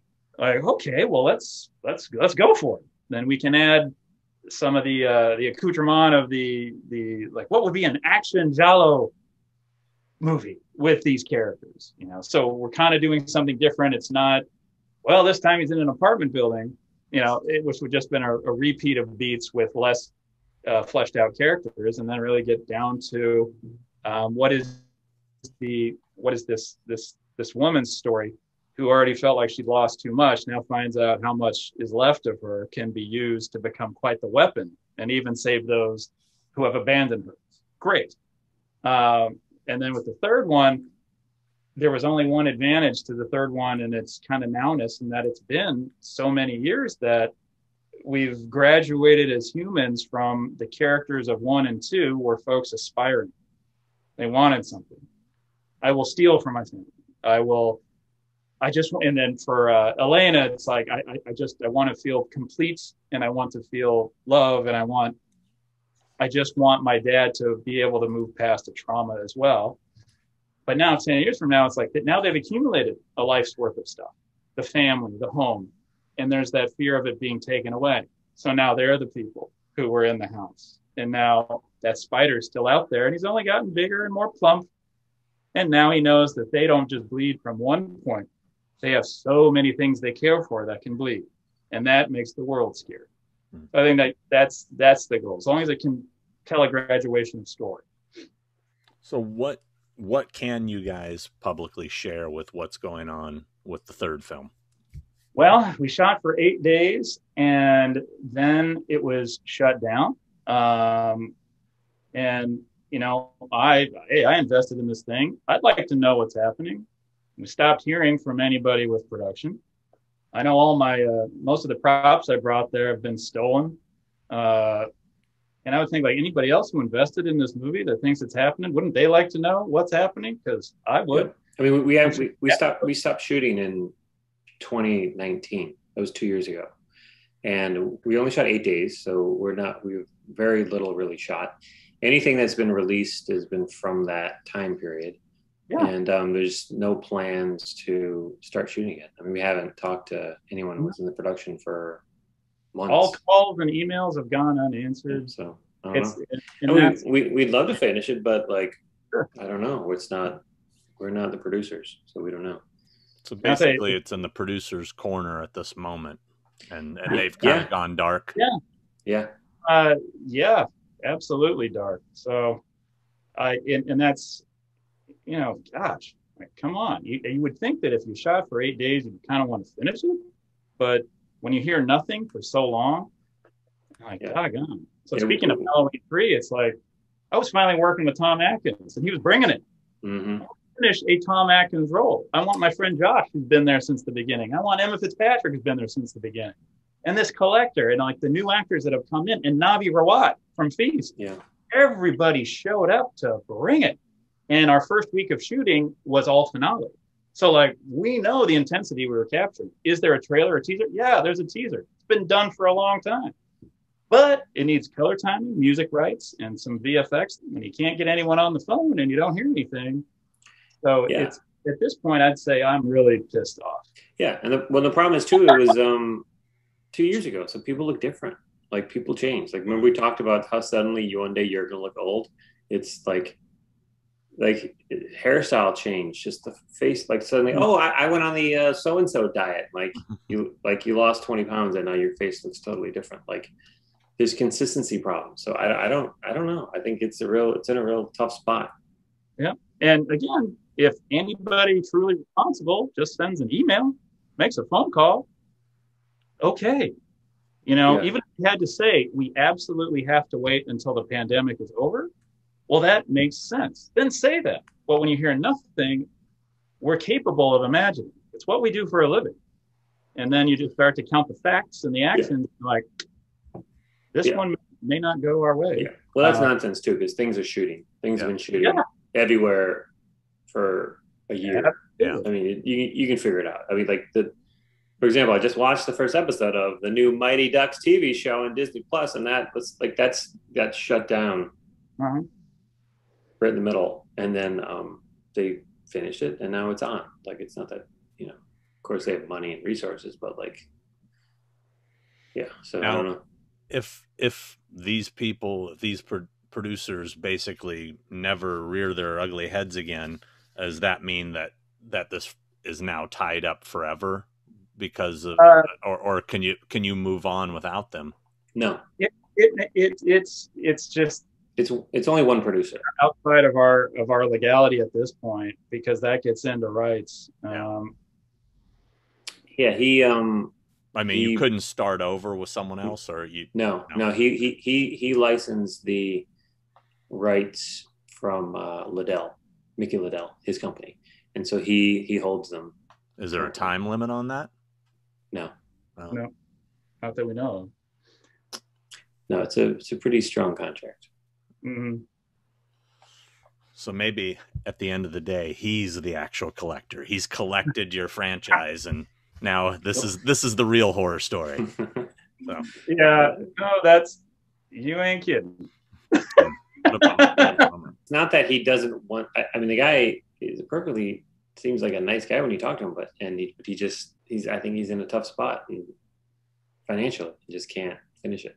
So it's not that he doesn't. I don't think he doesn't want to. He just can't. Like he's he's doing other movies and probably this over here and that over there. So it's impossible for us to really speculate what's going on in his head. But it just it's not getting done, and we haven't talked to him in months. And so it's like if you to start shooting, we essentially have to start over.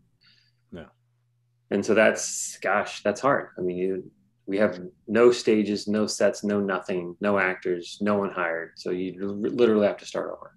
Yeah. I mean, we have this footage, and we have this teaser that if we put out, people would lose their mind. It's great, and it's taken from the 8 days we shot, and it's really cool. But then you're going to try to match it with that and blah, blah, blah. And people look different. So it's really hard. It's a really shitty position.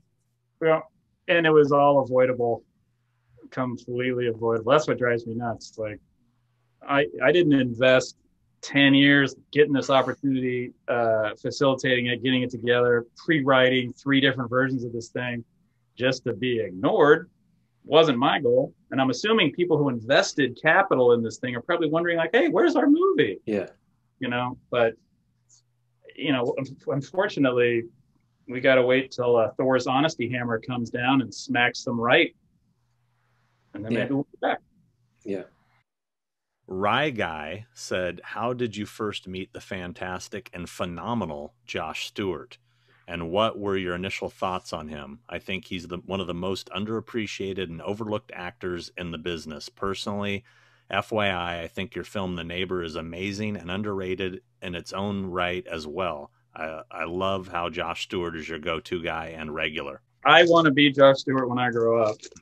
I mean, that's it. And if you hear a little crinkling, it's because you want to know what it's like when you really do know you found like a friend in this professional jungle who gives life and limb.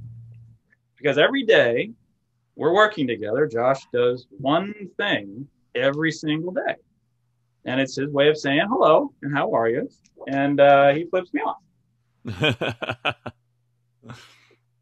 And that's my attaboy. One more time, Stuart. One more time.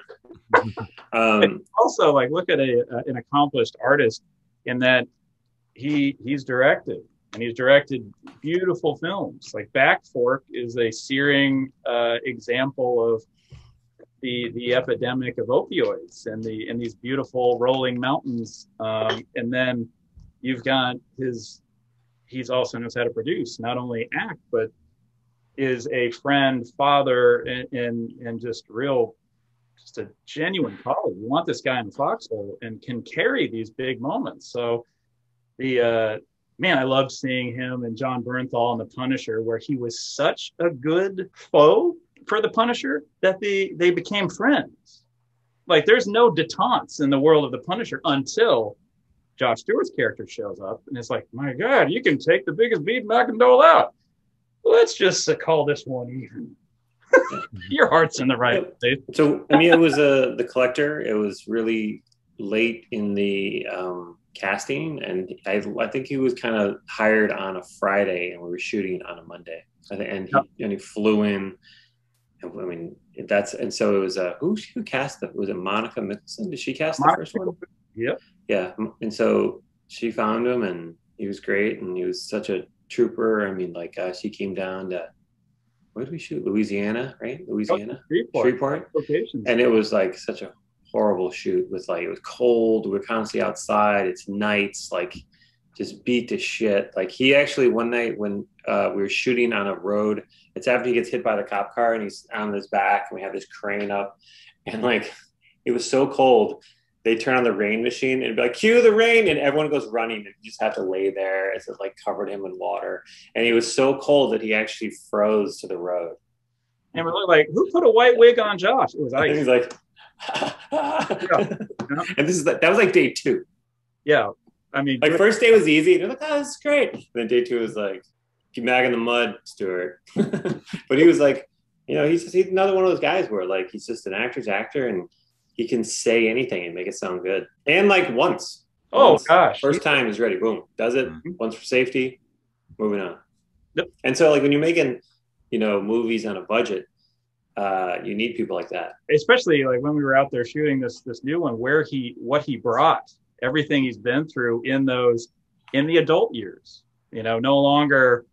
Now he is a father since 1 and 2 in real life. Yeah. Like, my gosh. So when the violence and the anger happens, and the man who is the fly and the shadow of himself that is the spider finally go at it, it was cathartic for me. That's just therapy. It's a way to get it out. Whatever you got in the basement that feels like life's pushing on you. That's what's nice, is to be able to look and say, like, all right, yeah. And it's like, why do we keep going back to him? So he's like he's a good actor, and he's a good person to have around. Yeah. When you're in any situations, there's so much shit going on. Like, when he shows up, there's one less thing you have to worry about, because it's not just him, but it's how he affects other actors as well. Mm-hmm. Where if he's on and so sharp all the time. Same thing with Tobin. Like, you're like, Tobin's doing it, and he's the star of the movie. So, like, fucking do it. And it's just, and he brings it. So if your first person brings it, then everyone else knows, okay, I can't fuck around. Like, I got to be good, And so that's why you have to have people like that around. And so you understand how certain actors and directors have relationships, and it's because of that. Like, you need someone to show up, to really show up, Now, is there a reason that you have recast The Collector every time, a different person from each movie? Because the third one's a new guy, right? Oh yeah, yeah. And it's kind of one of the little secrets we wanted to keep in our in the pocket. But what is the best shadow for where Arkin is at? And that was the thing. So when you had Josh versus Juan in the first one, these were still folks forming.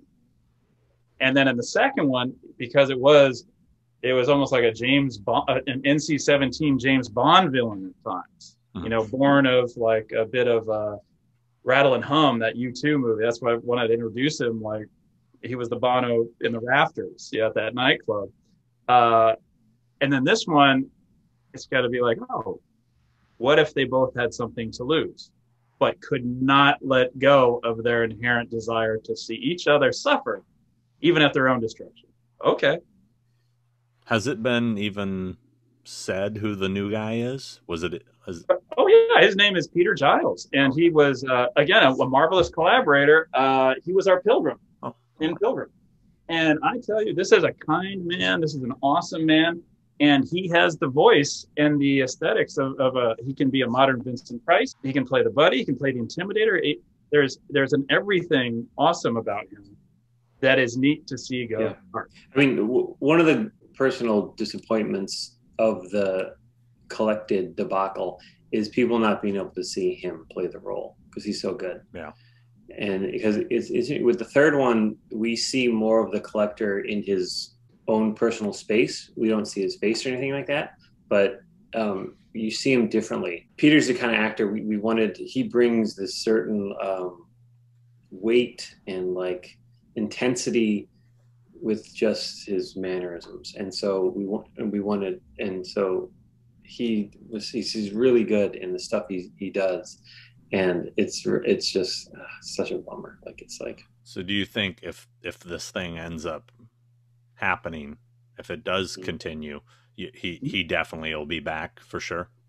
Oh, good. Yeah. Well, I mean he shot a lot. Yeah, he shot a lot. Like he probably shot more than anyone, I'd say. Yep. Right? But he and I mean, really, those days were just jam-packed.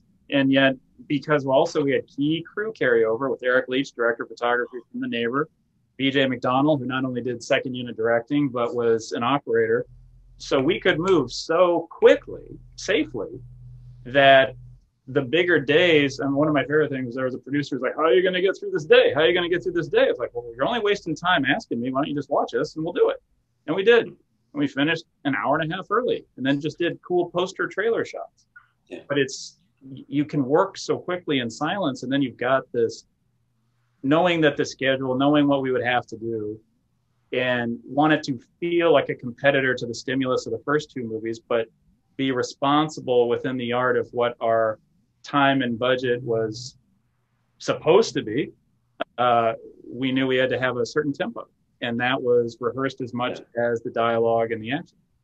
And we haven't talked about the Collected at all. Like even online when people say stuff like, can't wait to see it, we just say like, yeah, great. Yeah, or whatever. But we haven't said that we haven't been shooting since 2019 and there's no shooting in the future. So this is a scoop. Sure is. It is, because we just because we were hopeful, like, okay, yeah, maybe it works out, but then you're like, come on, like when your girlfriend cheats on you the fifth time, yeah, maybe you should probably move on. And so even it was a few months ago when Bloody Disgusting posted some new pics, and it was like, those aren't new. Those aren't new. Like those are, and it's funny because a few people on it are in the talkback were like, these aren't even like high resolution, as high as they should be for a still release, because they're not. They're just stills taken from the movie. Mm-hmm. Like we shot 8 days, and just things that were taken from it in the low res version. Yeah, when I saw that article, I contacted Marcus because I was talking to Tom Atkins, and I said, "Oh, did you go? Are you back on the film? Or are you?" And he's like, "I have no idea what you're talking about." And I go, I was under the impression, the article gave the impression that filming was happening again. It was moving forward. And he was like, did I get fired? He was. Well, and then look at that right there. Yeah. So like, let's say our conversation and our openness to this point bristles the feather of who's responsible. So now you're an actor and you hear this third hand. If this completely responsible entity thinks we don't have a right to feel upset, ignored, and enraged,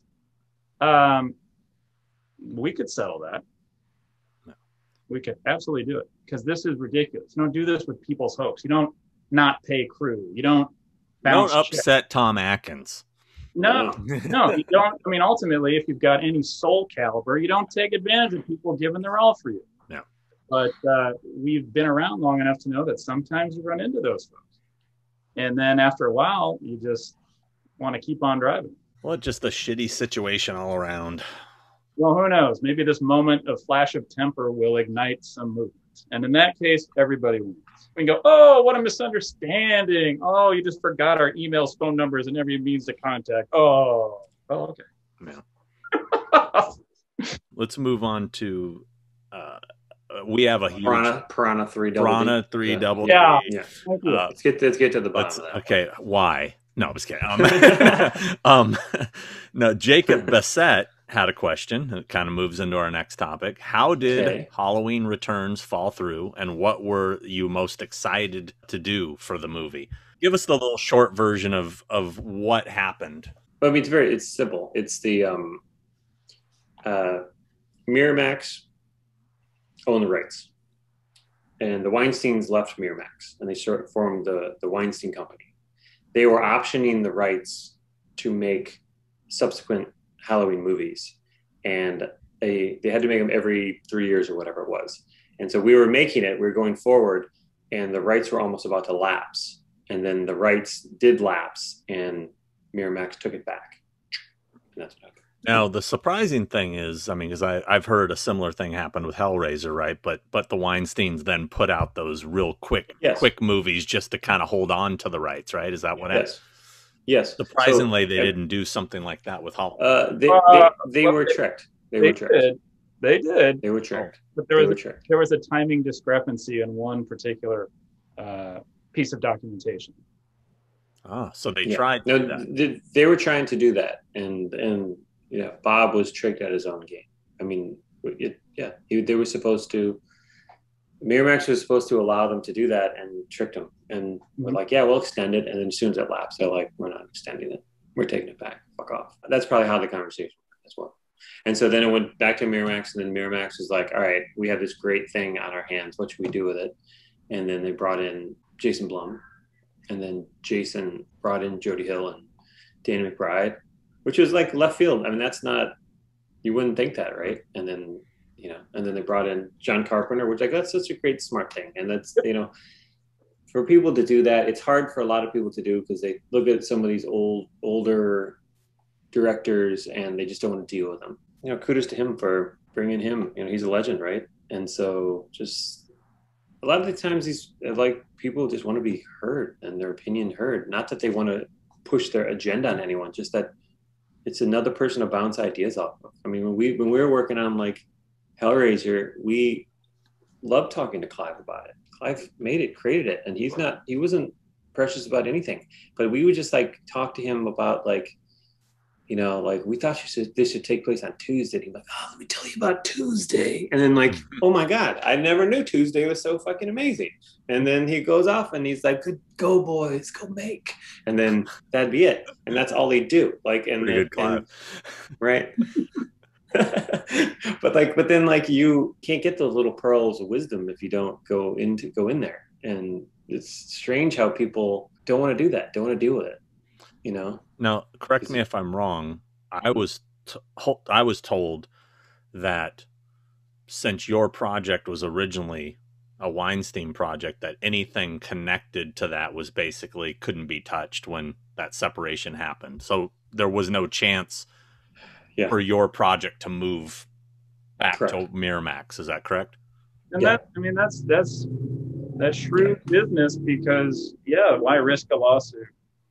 Yeah, because it was Weinstein owns that script and paid for that script, so they own everything that has to do with it, but they don't own the underlying IP. Yeah. So it's kind of completely useless for them, but they could have had a claim. Like I think initially, right when it happened, the idea was, oh, we'll just continue to do it at Miramax, but then Bob is a very litigious person, and so everyone knew if we were involved with it at all, he would have some kind of a claim. Or try to at least cause trouble, and just no one wanted to deal with that. So basically, when were you guys informed that was probably the scenario, and what was the disappointment like when you're like, great, this thing we've been working on is now tainted? This was this big disappointment. Yeah. Piranha 2 was this one, and there was this one. Yeah, it was like, I mean, Marcus was worse. Marcus was directing it. He was doing tests with you, and like, Yeah. we were casting. Yeah. So like quick question for so people that don't know that backstory. So the whole test thing that you're referring to. So I was really pushing hard with Malik to get Doug Tate to play Myers because I thought he was perfect build. Guy is a huge Halloween nerd. It's like his dream job he's always wanted. And I don't remember how that whole thing got set up, but you had him. We all met at Trancas, and you shot footage of him in costume. And did he, between, it doesn't matter now, but he pretty much had the job, right? I mean, it was looking like he was going to be the guy, right? Good Lord. Well, it all came down to, we were going to be like, all right, if this is an audition to play this icon, then let's put the toughest scene. And that was the one we were really being forced to do, and forced to do the best we could with it, was this death row, this execution, this how you do that. Because I thought the only way to do it, and not, you can't show the guy's face because he wouldn't be wearing his mask in any sort of chair. He may have something else on. So had to see if Mr. Tate's performance could resonate to the fingertips, to the veins bulging, to the whatnot. And it was fun to walk all the way around and have him perform directly for Malik, and then use that. And Sean, by the way, to all watchers, was there with this grin. So you just kind of knew you had this barometer, like, yeah. And then I remember Doug just entirely, like, he was vibrating, and then and he'd make this sound. He'd be like, oh, all right, that's cool. And of course, Sean brought this amazing mask. So when he stepped up, he was bringing something to it, and he understood he grasped onto the idea right away of this is Elvis. Like, when this entity counted out comes back in all black and just owns, like he's got a third round of puberty in him, and that was it. He was bringing it. It was really, that would have been, and that's the neat thing, is I think there's a version where if everything creatively, financially, budget wise, cast wise would have been spot on, yeah, that thing could have, I think, really been a hard charging, entertainment piece. But what we got was something so phenomenal that we're all eagerly awaiting its part 2 and its part 3 for this universe that is talking to us about grief and anger. And I think it cast a wider net and an important net. There's got to be just a teeny bit of bitterness to watch this thing blow up to what it's become, to be like, fuck, man, that was ours. We had it. Well, actually, that has been usurped by the collected so many times over that Halloween's a good memory. I mean, the thing is, because me and Marcus know in the back of our mind, like, Bob would have fucked it up somehow.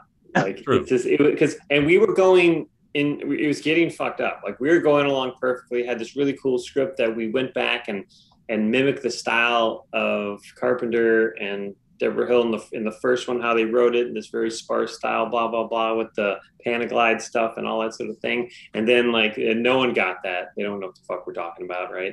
And then Dimension starts fucking with the script, like, just doing shit and throwing things in there. And then they're like, hey, can you shoot in Bucharest? And we're like, what are you talking about?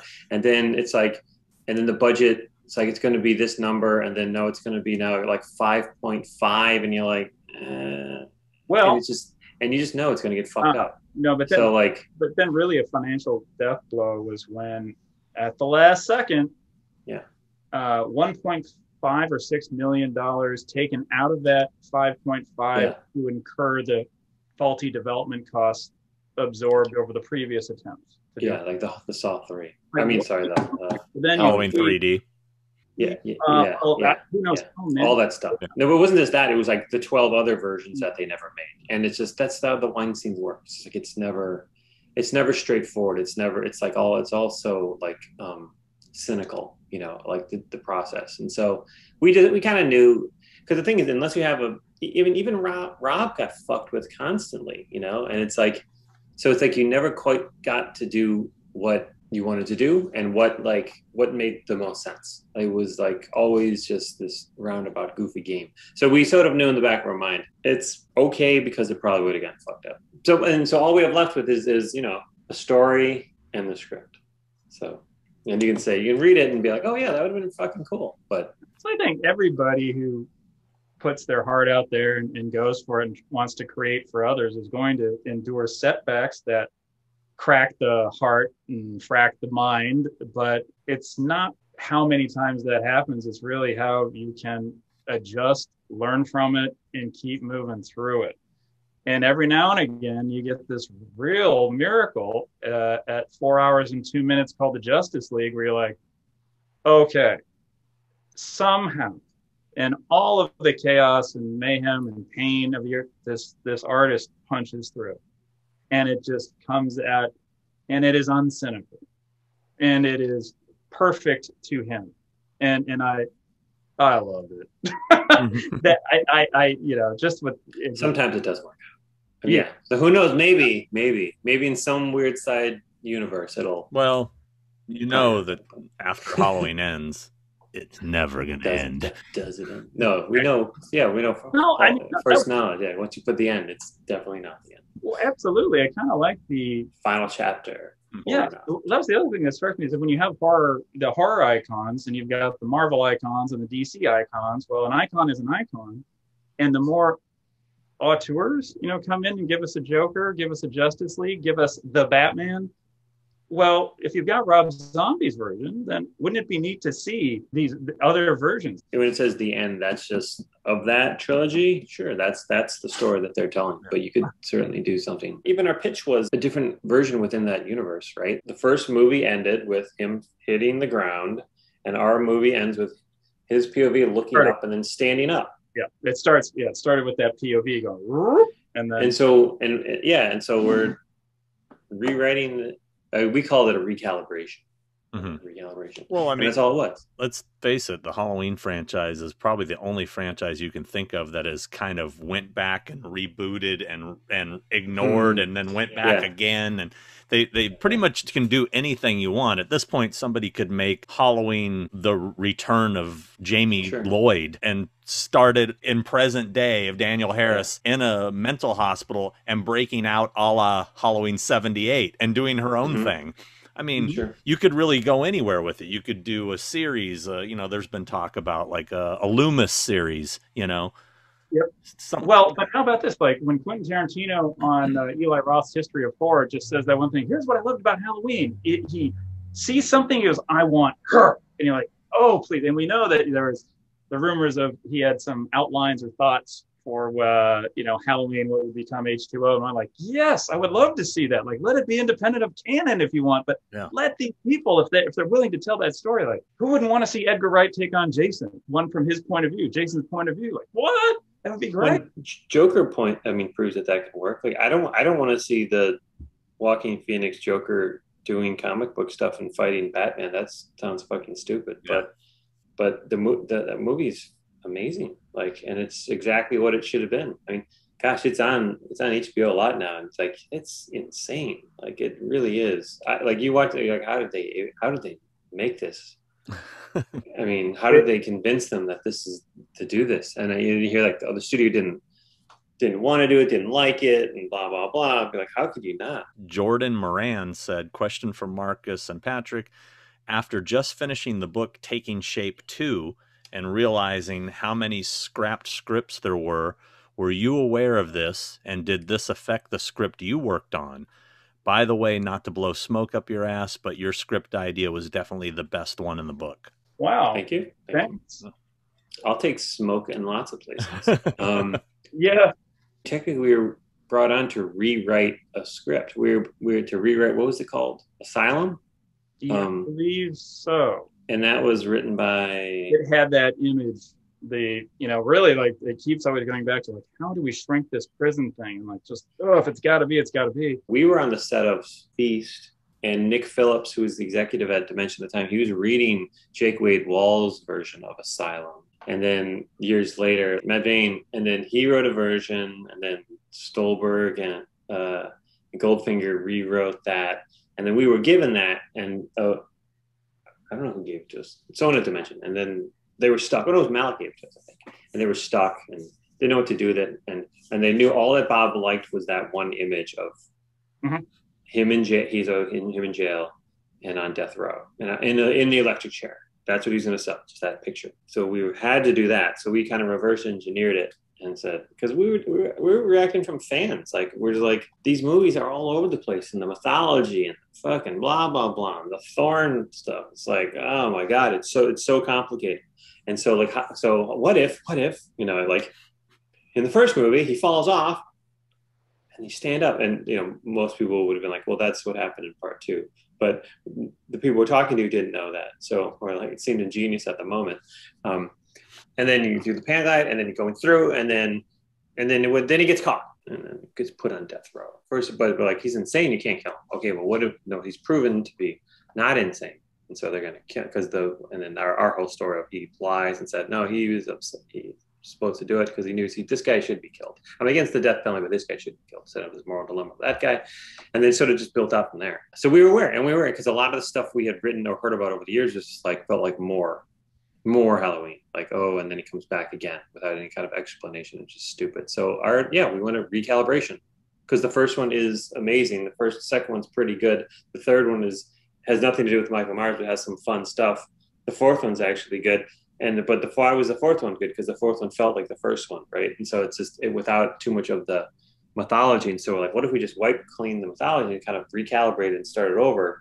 Then you can go forward with a more of a cleaner slate. So there you go. And no one, and at the same time, no one wanted to hear the origin story again. We know it. Like, I guess they just still did it with the new one, but like, we know it. We don't need to go through that again, because we had just come out of Rob's. He did it well, did what he did. People like that. So let's not do a remake. Let's do a recalibration. Honestly, our take was a response to all that stuff. Let's just kind of catch up with where you guys are right now. What's going on right now? What projects do you have in the works? What do you want to talk about before we close it out? We're gratefully pitching with Timur Bekmambetov an adaptation of George Romero and Daniel Krause's The Living Dead.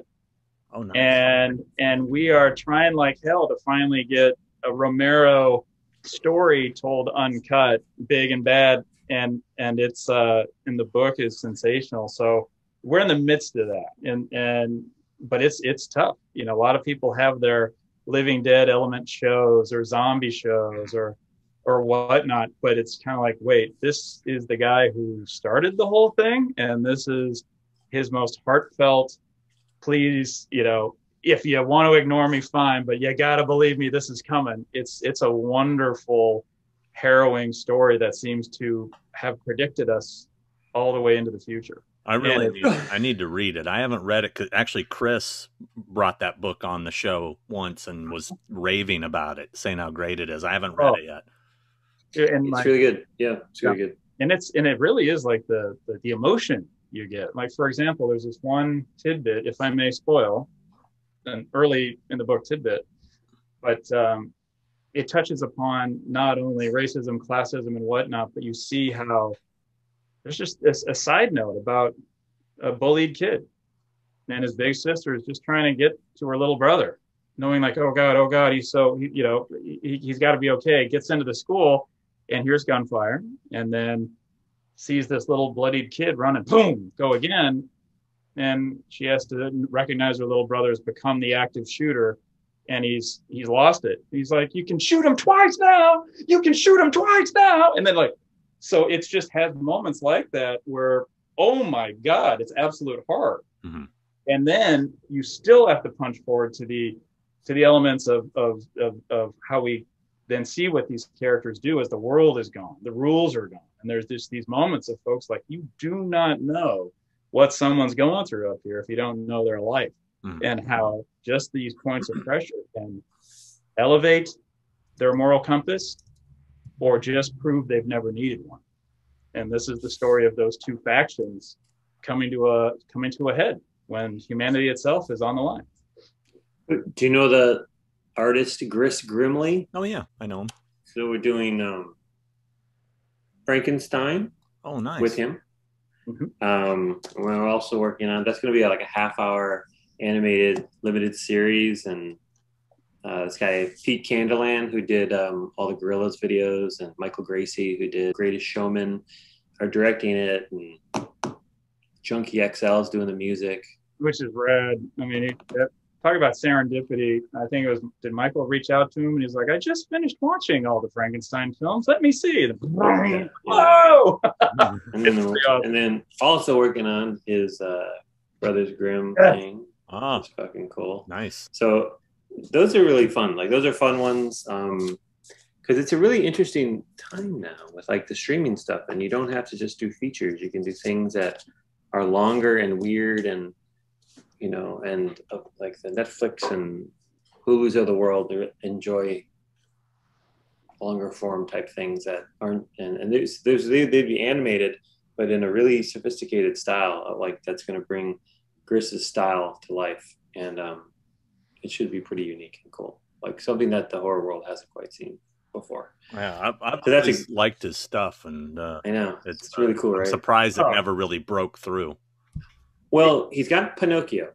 Pinocchio is being done with Guillermo at Netflix, and that's probably going to be ridiculously cool. Because you know Guillermo, he'll just like make it fucking cool. Yeah. So that's going on, and then these would be on the heels of that. Of all the things you can connect on with someone, in our first hangout with Grizz over this new Zoom world, our way in was talking about the music. What did he hear when he was thinking of this? And that led us into a conversation about James O'Barr and The Crow and the original playlist that you could get with the original printing. And then, you know, complemented by some wonderful covers and a beautiful film and an amazing score with a great soundtrack to boot. And how, like, well, let's build this with the sound in mind of this world. So it doesn't feel stuck in an era, but feels to be an amalgamation of this feeling. You know, don't say steampunk, but it's got some of that in it. It's like what's the one word you never say in these development meetings? But he has that style, right? Yeah. Like that's his style, and so it's seeing stuff like something like that come to life is really cool. And like the Steam Golf, is it Axis, the animation house? They did a test for it. It's really fucking cool. It's like it's really amazing. So that's a pretty cool thing. Those are some pretty cool things we're working on. Those three. Yep.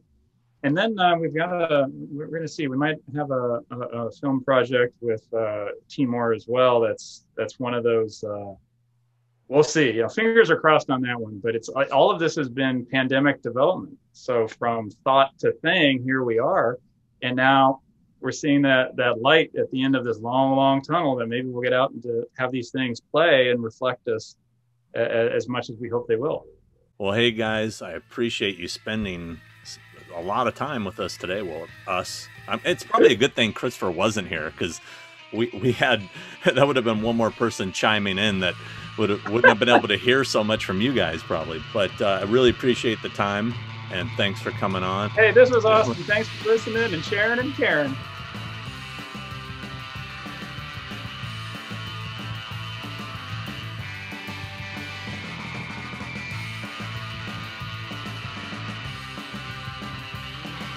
I love it. I love this. And you're like, great. And then they go, but can you remake? Oh, he froze. Yeah, that's it.